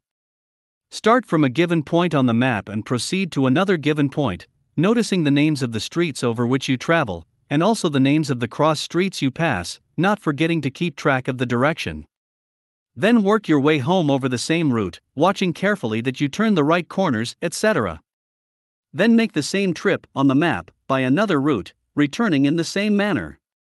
It is astonishing how this practice will brighten up your sense of locality and direction. Once in a while, memorize the names of the streets in the order in memory of place. 105. Which you pass them on the map. One can get well acquainted with the city in which he is living in this way. On holidays or other times, when you contemplate a long walk or ride, go to your map before you start and trace out the line of your trip, studying it carefully. When you then go over the same ground in person, you will be continually noticing the cross streets, etc., because of your previous work on the map. A little practice of this sort will prove quite interesting, particularly if the trip is to some strange part of town. In your study of maps, it is well to memorize them at times, wholly or in part. Look at the map and study its parts and details. Then put the map away and endeavor to reproduce it on paper, in the rough, endeavoring to note as many points of interest as possible. Then gradually add the details in their relation to each other. The object of this map drawing, of course, is to fix location and direction in your mind, and not to make an artist of you. In this practice, you will find that if you lay aside the map after gazing at it a few moments, and then close your eyes, you will see the picture of the map in your mind's eye. The first attempt at forming this mental picture will not prove very satisfactory, but open the eyes again, and take another look at the map and fill in what you have missed in your mental picture. Then close your eyes again and fill in the missing parts. After a few trials, you will be able to reproduce the picture in the mind with reasonable accuracy, when you may reproduce it on paper. Schoolboys sometimes form these mental pictures of their geography maps, and thus making their geography lessons much easier. When asked to bound a state, they are able to bring up the mental picture and describe it as if the map were actually before them. This study of maps may seem to have but little connection with keeping you from getting lost or losing your bearings. But you will find that it will so rapidly develop your interest and strengthen your faculty of location that you will be able to manifest the improvement when you are out of doors. Always. Memory culture. 106. Remember, of course, to keep your eyes open and to notice where you are going, which task will now have fresh interest to you, thanks to your journeys on the map. A story is told of an American traveler who was traveling in Europe with a party. It was soon noticed that he seemed perfectly at home in the strange cities visited, and that he not only knew the names of the principal streets, but the location of the points of interest and important buildings as well, and also the direction from one part to another. It appeared as if he had visited the place before, whereas it was his first trip abroad. When asked for an explanation by his puzzled friends, he replied that when he was on the train going to a particular city, he would take out his map and guidebook and carefully study them, noting carefully the general plan, the points of interest, direction, etc. He would especially note the location of the railroad station and the hotel at which he intended to stay. He would then shut his eyes and recall these points, and make the trips between them mentally.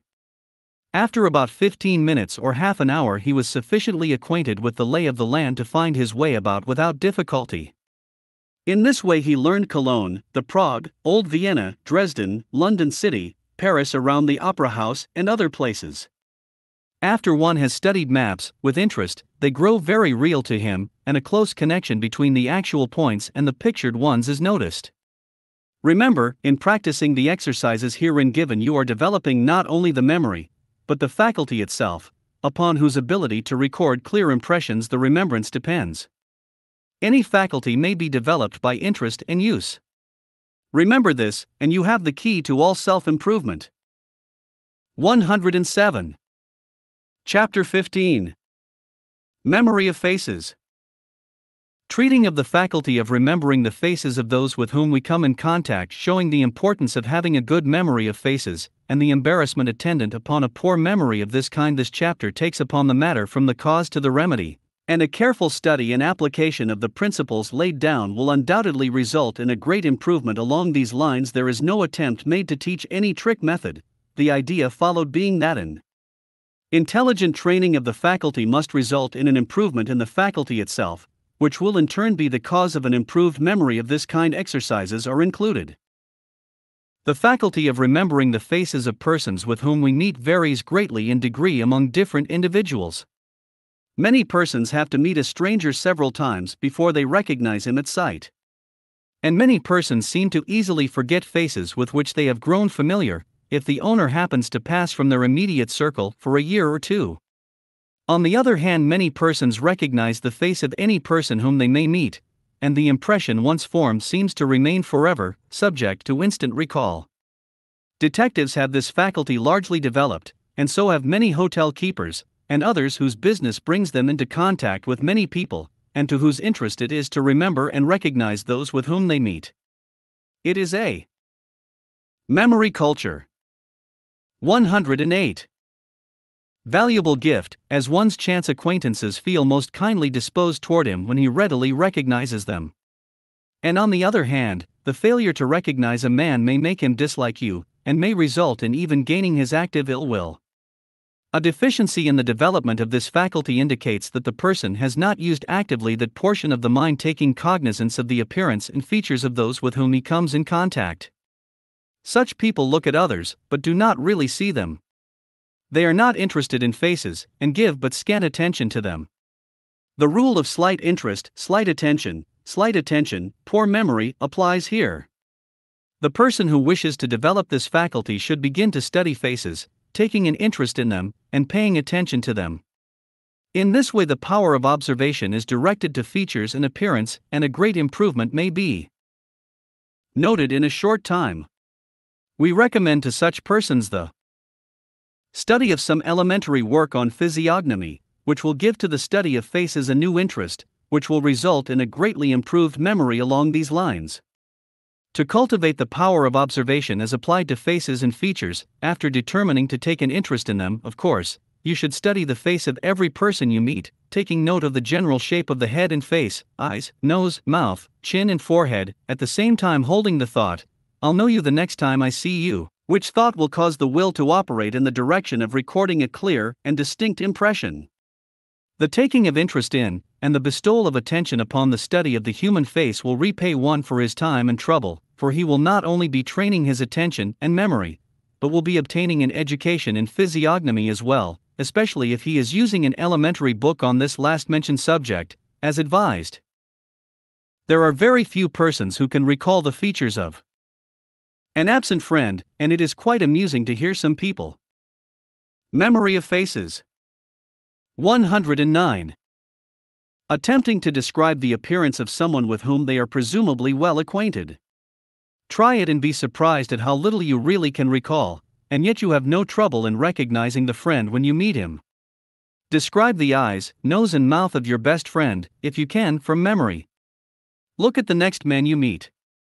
Note whether his forehead is high or low, narrow or broad, whether his eyebrows are light or heavy, straight or arched, and of what color, what kind of nose has he, aquiline, Roman, Grecian, pug, or what not, whether he has a large or small mouth, etc., whether his teeth are good or bad, large or small, whether he wears a beard or mustache, large or small, shape, etc.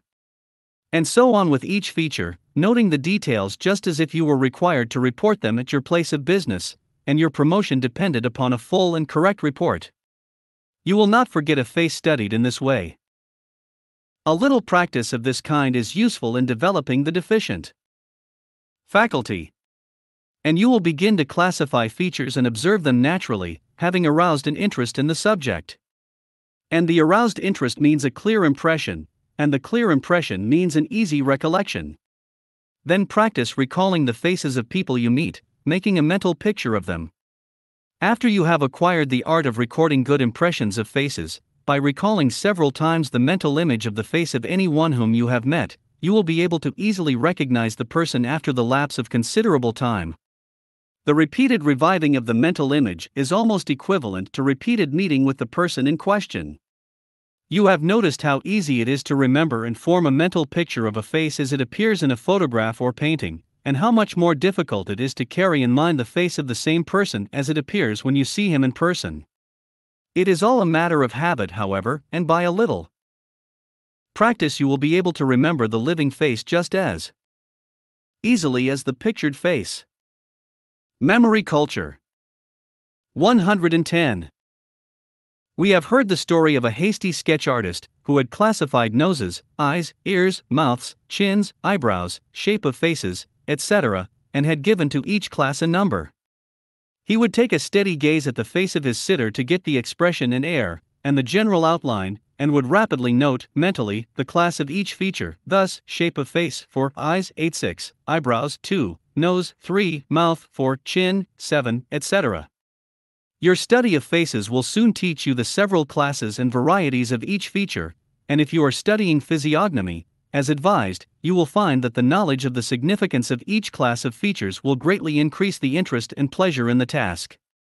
We have given a number of additional examples of wonderful memory of faces and features in other chapters of this book.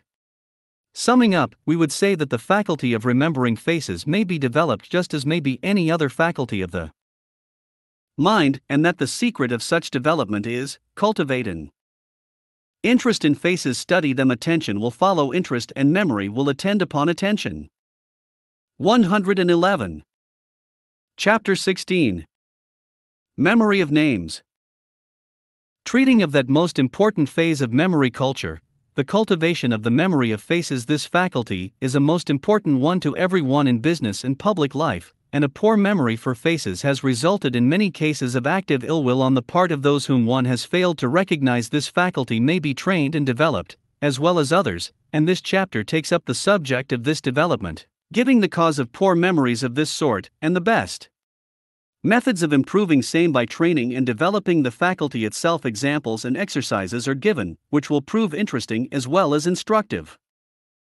The faculty of remembering names varies greatly among individuals. Many find it difficult to remember the names of even their most intimate friends, while others manifest a wonderful proficiency in the matter of remembering the names of almost everyone with whom they come in contact. This faculty has been an important factor in the success of many public men, and almost incredible incidents are related of some who have developed the same to a very great extent. In other chapters of this book we have related a number of examples of persons possessing a wonderful memory for names. In addition to these, hundreds of well-known cases could be cited. Nearly every successful politician has been forced by necessity to develop this faculty. James G. Blaine and Henry Clay owed much of their popularity to their ability to memory culture.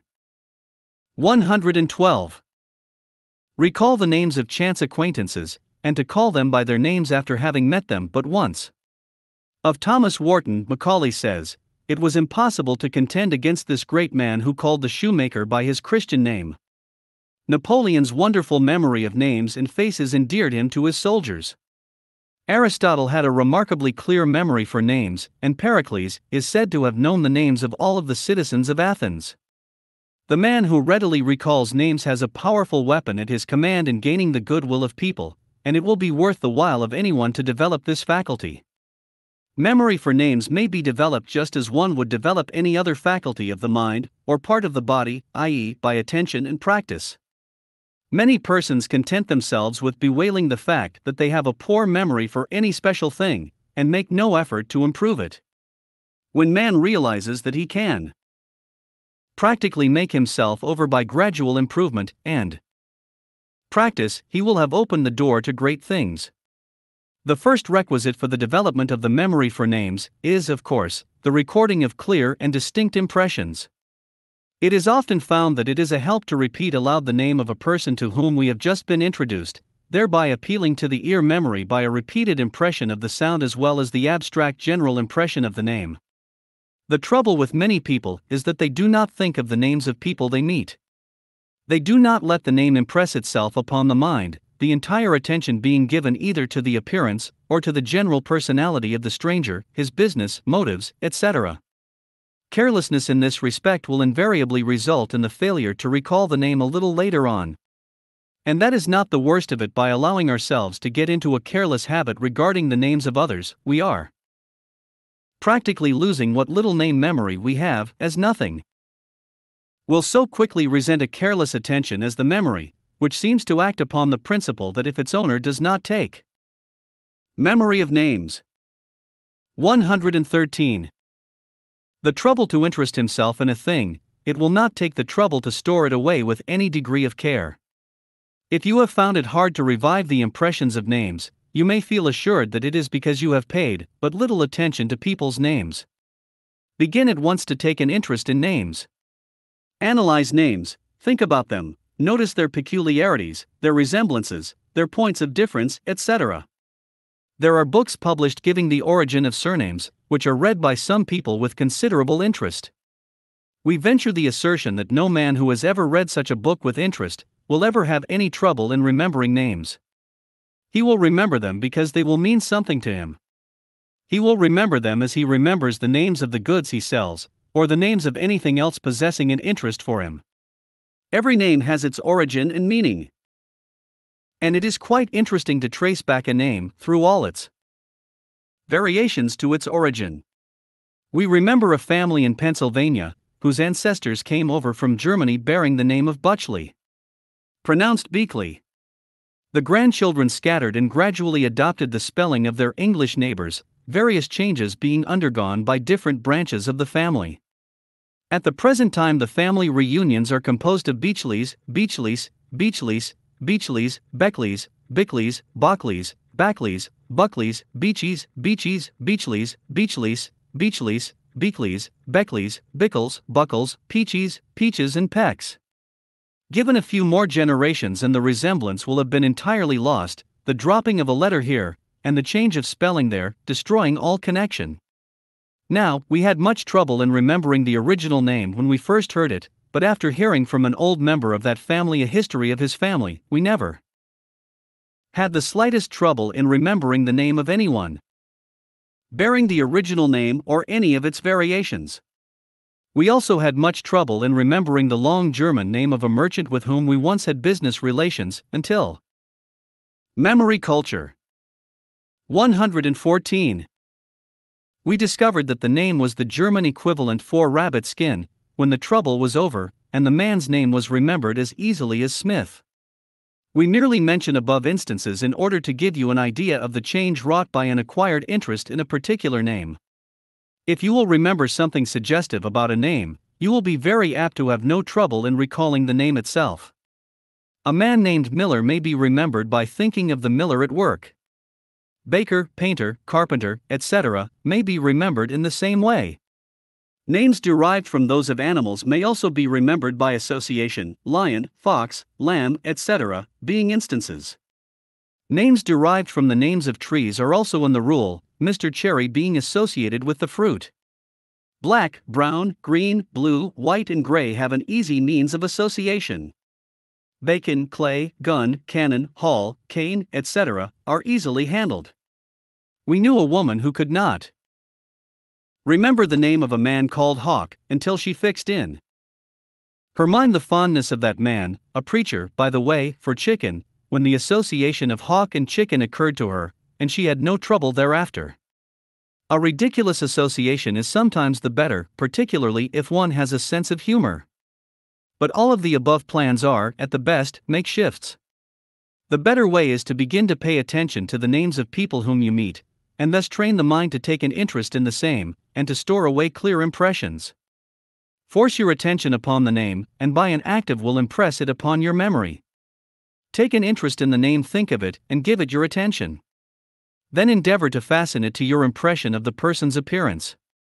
We once knew a man who would associate names with noses, his mind seeming to be open to such associations, the result being that when he saw a man's nose he would remember his name, and when he would think of a man's name he would form an involuntary mental image of his nose.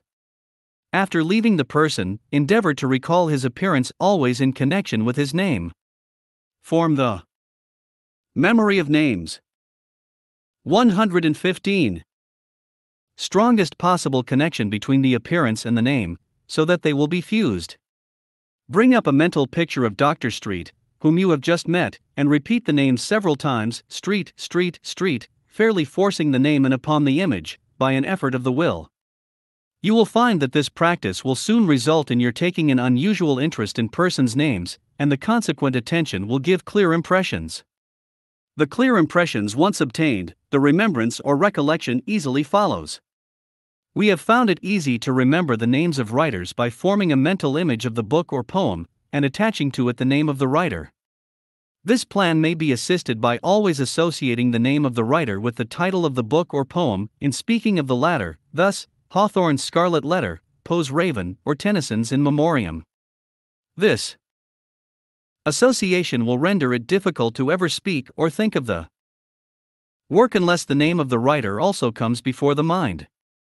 Many find it advisable to also get the benefit of the eye impression, and therefore, when possible, write down the name and regard it for a moment, then throwing away the memorandum. In this way they are enabled to see the name in their mind's eye, as well as remembering the sound and other impressions. It is well to get the impressions of as many faculties as possible. Louis Napoleon is said to have acquired his great memory of names by this plan of writing them down. His famous uncle did not need this aid, as he always connected the sound of the name with the appearance of the man. But the nephew found it impossible to duplicate this, and was compelled to resort to the plan above mentioned, and by constant practice he soon acquired the reputation of having inherited his uncle's gift. Sometimes a name, which has a tendency to escape one, may be recalled by association with a similar name or something having some real or fancied connection. We remember once having met a Philadelphia lawyer named Townsend, whose memory culture 116 name for some reason always escaped our memory, although we knew other people of the same name. For some reason we could never think of him as Mr. Townsend. At last, however, we happened to think of the well-known journalistic writer, George Alfred Townsend, whose nom de plume was Gaff. We then called our Mr. Townsend by his namesake's nom de plume, and after that had no trouble in remembering his name. It took only a moment to connect Gaff with Townsend. It has been a number of years since we have thought of this Mr. Townsend, but when we began to write the above lines his mental image stood clearly forth, but associated with Gaff and not at first with his own name. Plans of this kind are not the best, as a rule, and are only to be used in exceptional cases. The better plan is to take an interest in names. Study them, analyze them, and you will find that the increased interest will result in clearer impressions and easy recollection. Another plan, favored by some when they happen to forget a name, is to run over the alphabet from A to Z, slowly, in the mind, giving each letter a moment's attention in turn. When L is reached, the missing name Langtry will come into the field of consciousness, brought there by the recognition of the initial letter, and the association of the balance of the name with that letter.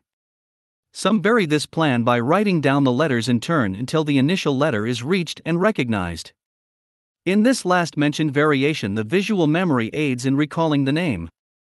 The same principle operates to notify us of the incorrect spelling of a written word when we have failed to remember the correct spelling by the sense of sound or general memory.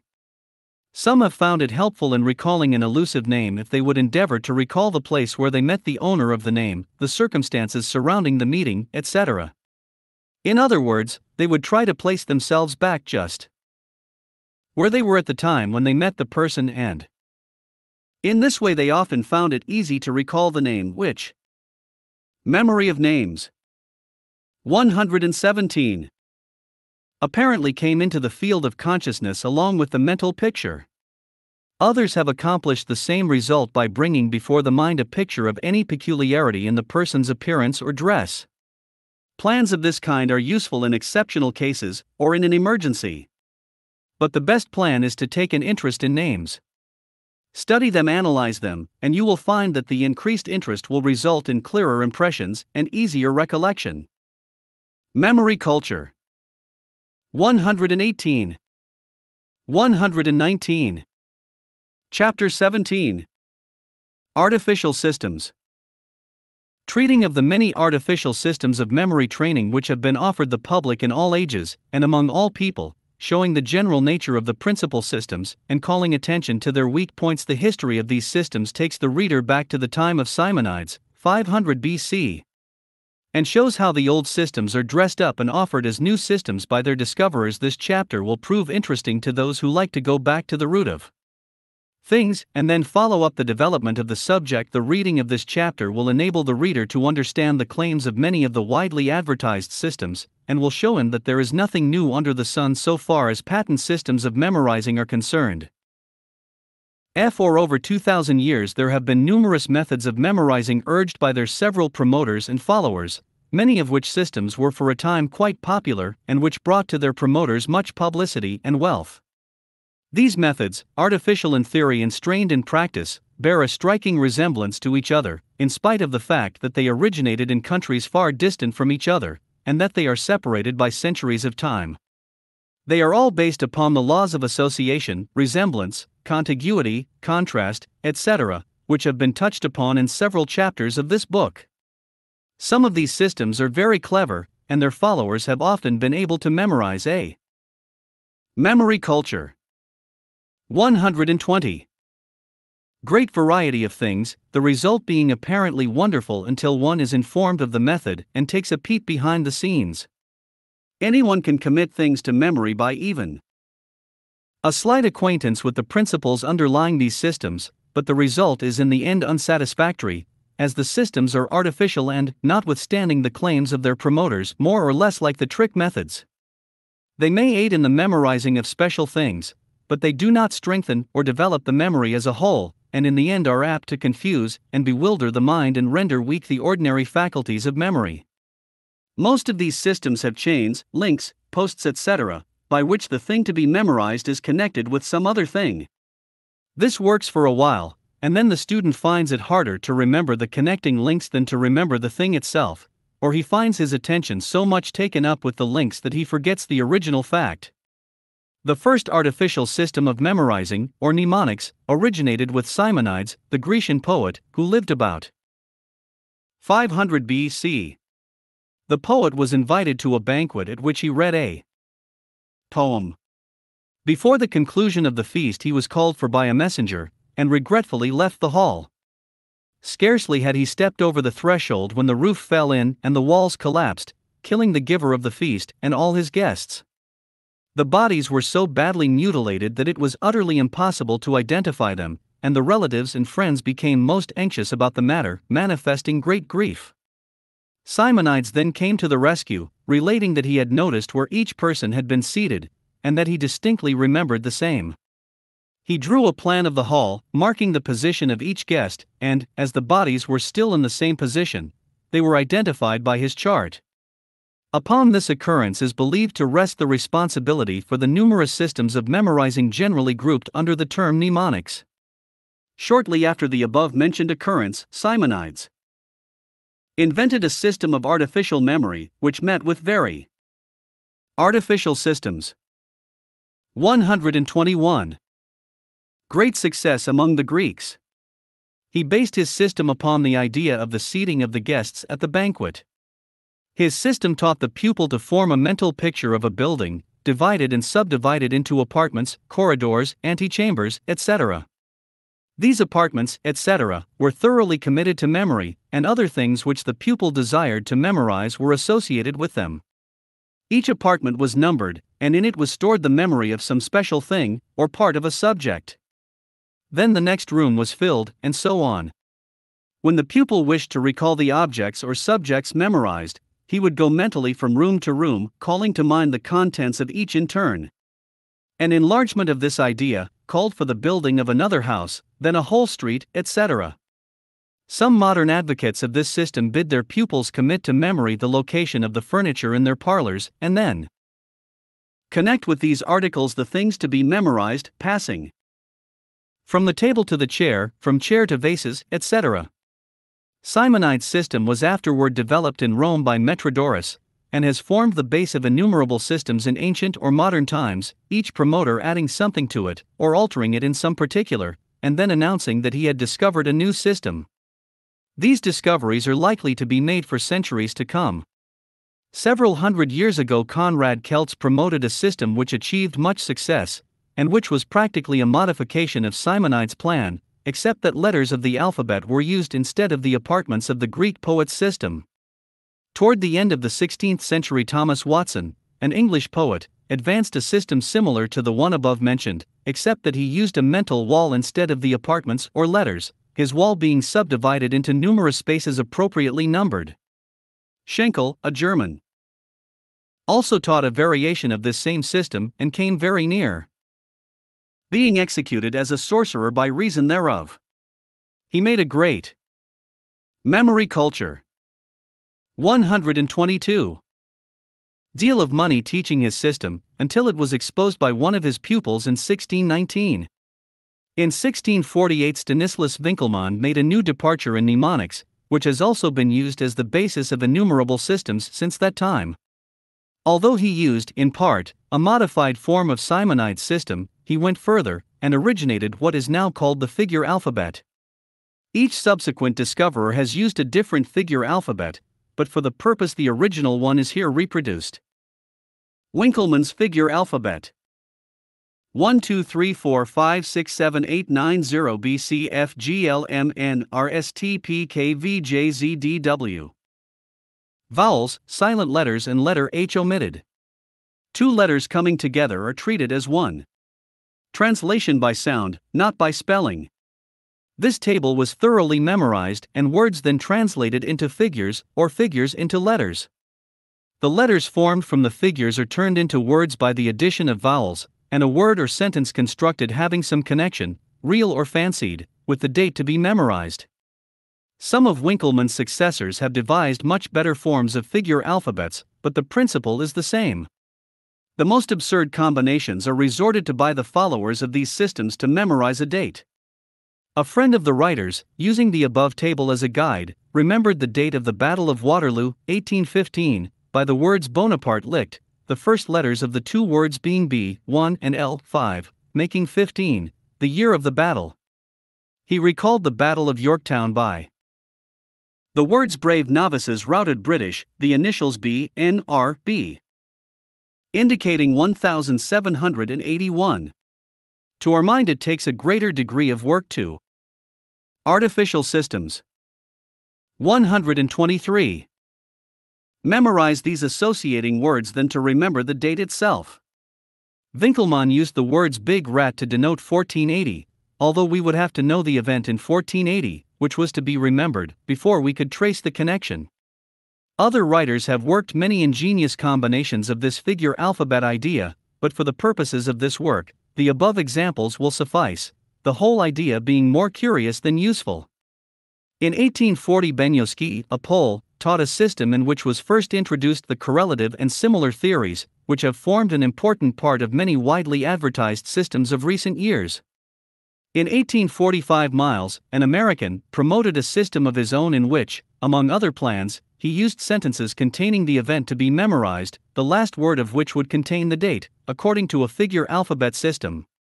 He also taught an original plan of memorizing names of important places and events by associating them with well-known objects. Thus, Borodino was recalled by borrow a dinner, Saskatchewan by sis, catch a swan, and so on. His most important departure, however, was his nomenclature table, which took the place of the old figure alphabet. These tables were series of words, each word of which represented a number from 1 to 100. This list, when committed to memory, was applied by using a word to recall its appropriate number, thus aiding in memorizing dates, etc. In 1848, Dr. Kothi, a German, developed a system, since largely used by other teachers, the principal features of which were the connecting of words having no relation to each other, by means of intermediate or correlative words. For instance, the words chimney and leaf would be associated as follows: chimney smoke wood tree leaf. The words pillow and ink would be joined in this way: pillow feather quill pen ink. This system has been incorporated into that of many teachers since that time. These systems, as a rule, are cumbersome, and usually prove more or less disappointing to memory culture. 124. The student seeking to develop his power of memory. Take, for instance, the well-known correlation by which is taught the word apple, the German equivalent for apple, which runs thus: apple windfall windstorm rap well apfel. It has always seemed to us that it would be much easier to impress the word apple on the mind in the first place, than to remember this chain of connecting words.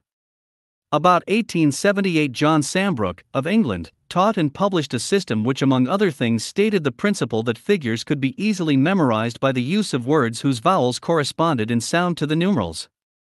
He called attention to the fact that the vowel sound of each figure was different from that of another with the exception of the long sound of I, which occurs in the words 5 and 9. His last conflict of sounds he remedied by giving the short sound of I to 9, considering it as if it were pronounced neen. He constructed from this principle a most ingenious system of memorizing numbers. The following words will give an idea of the words to be used in memorizing numbers from 1 to 9, it being remembered, of course, that any word of the same sound would answer as well as any of the words here used. 1 2 3 4 5 6 7 8 9 gun, tooth, tree, floor, hive, stick, sexton, gate, pin.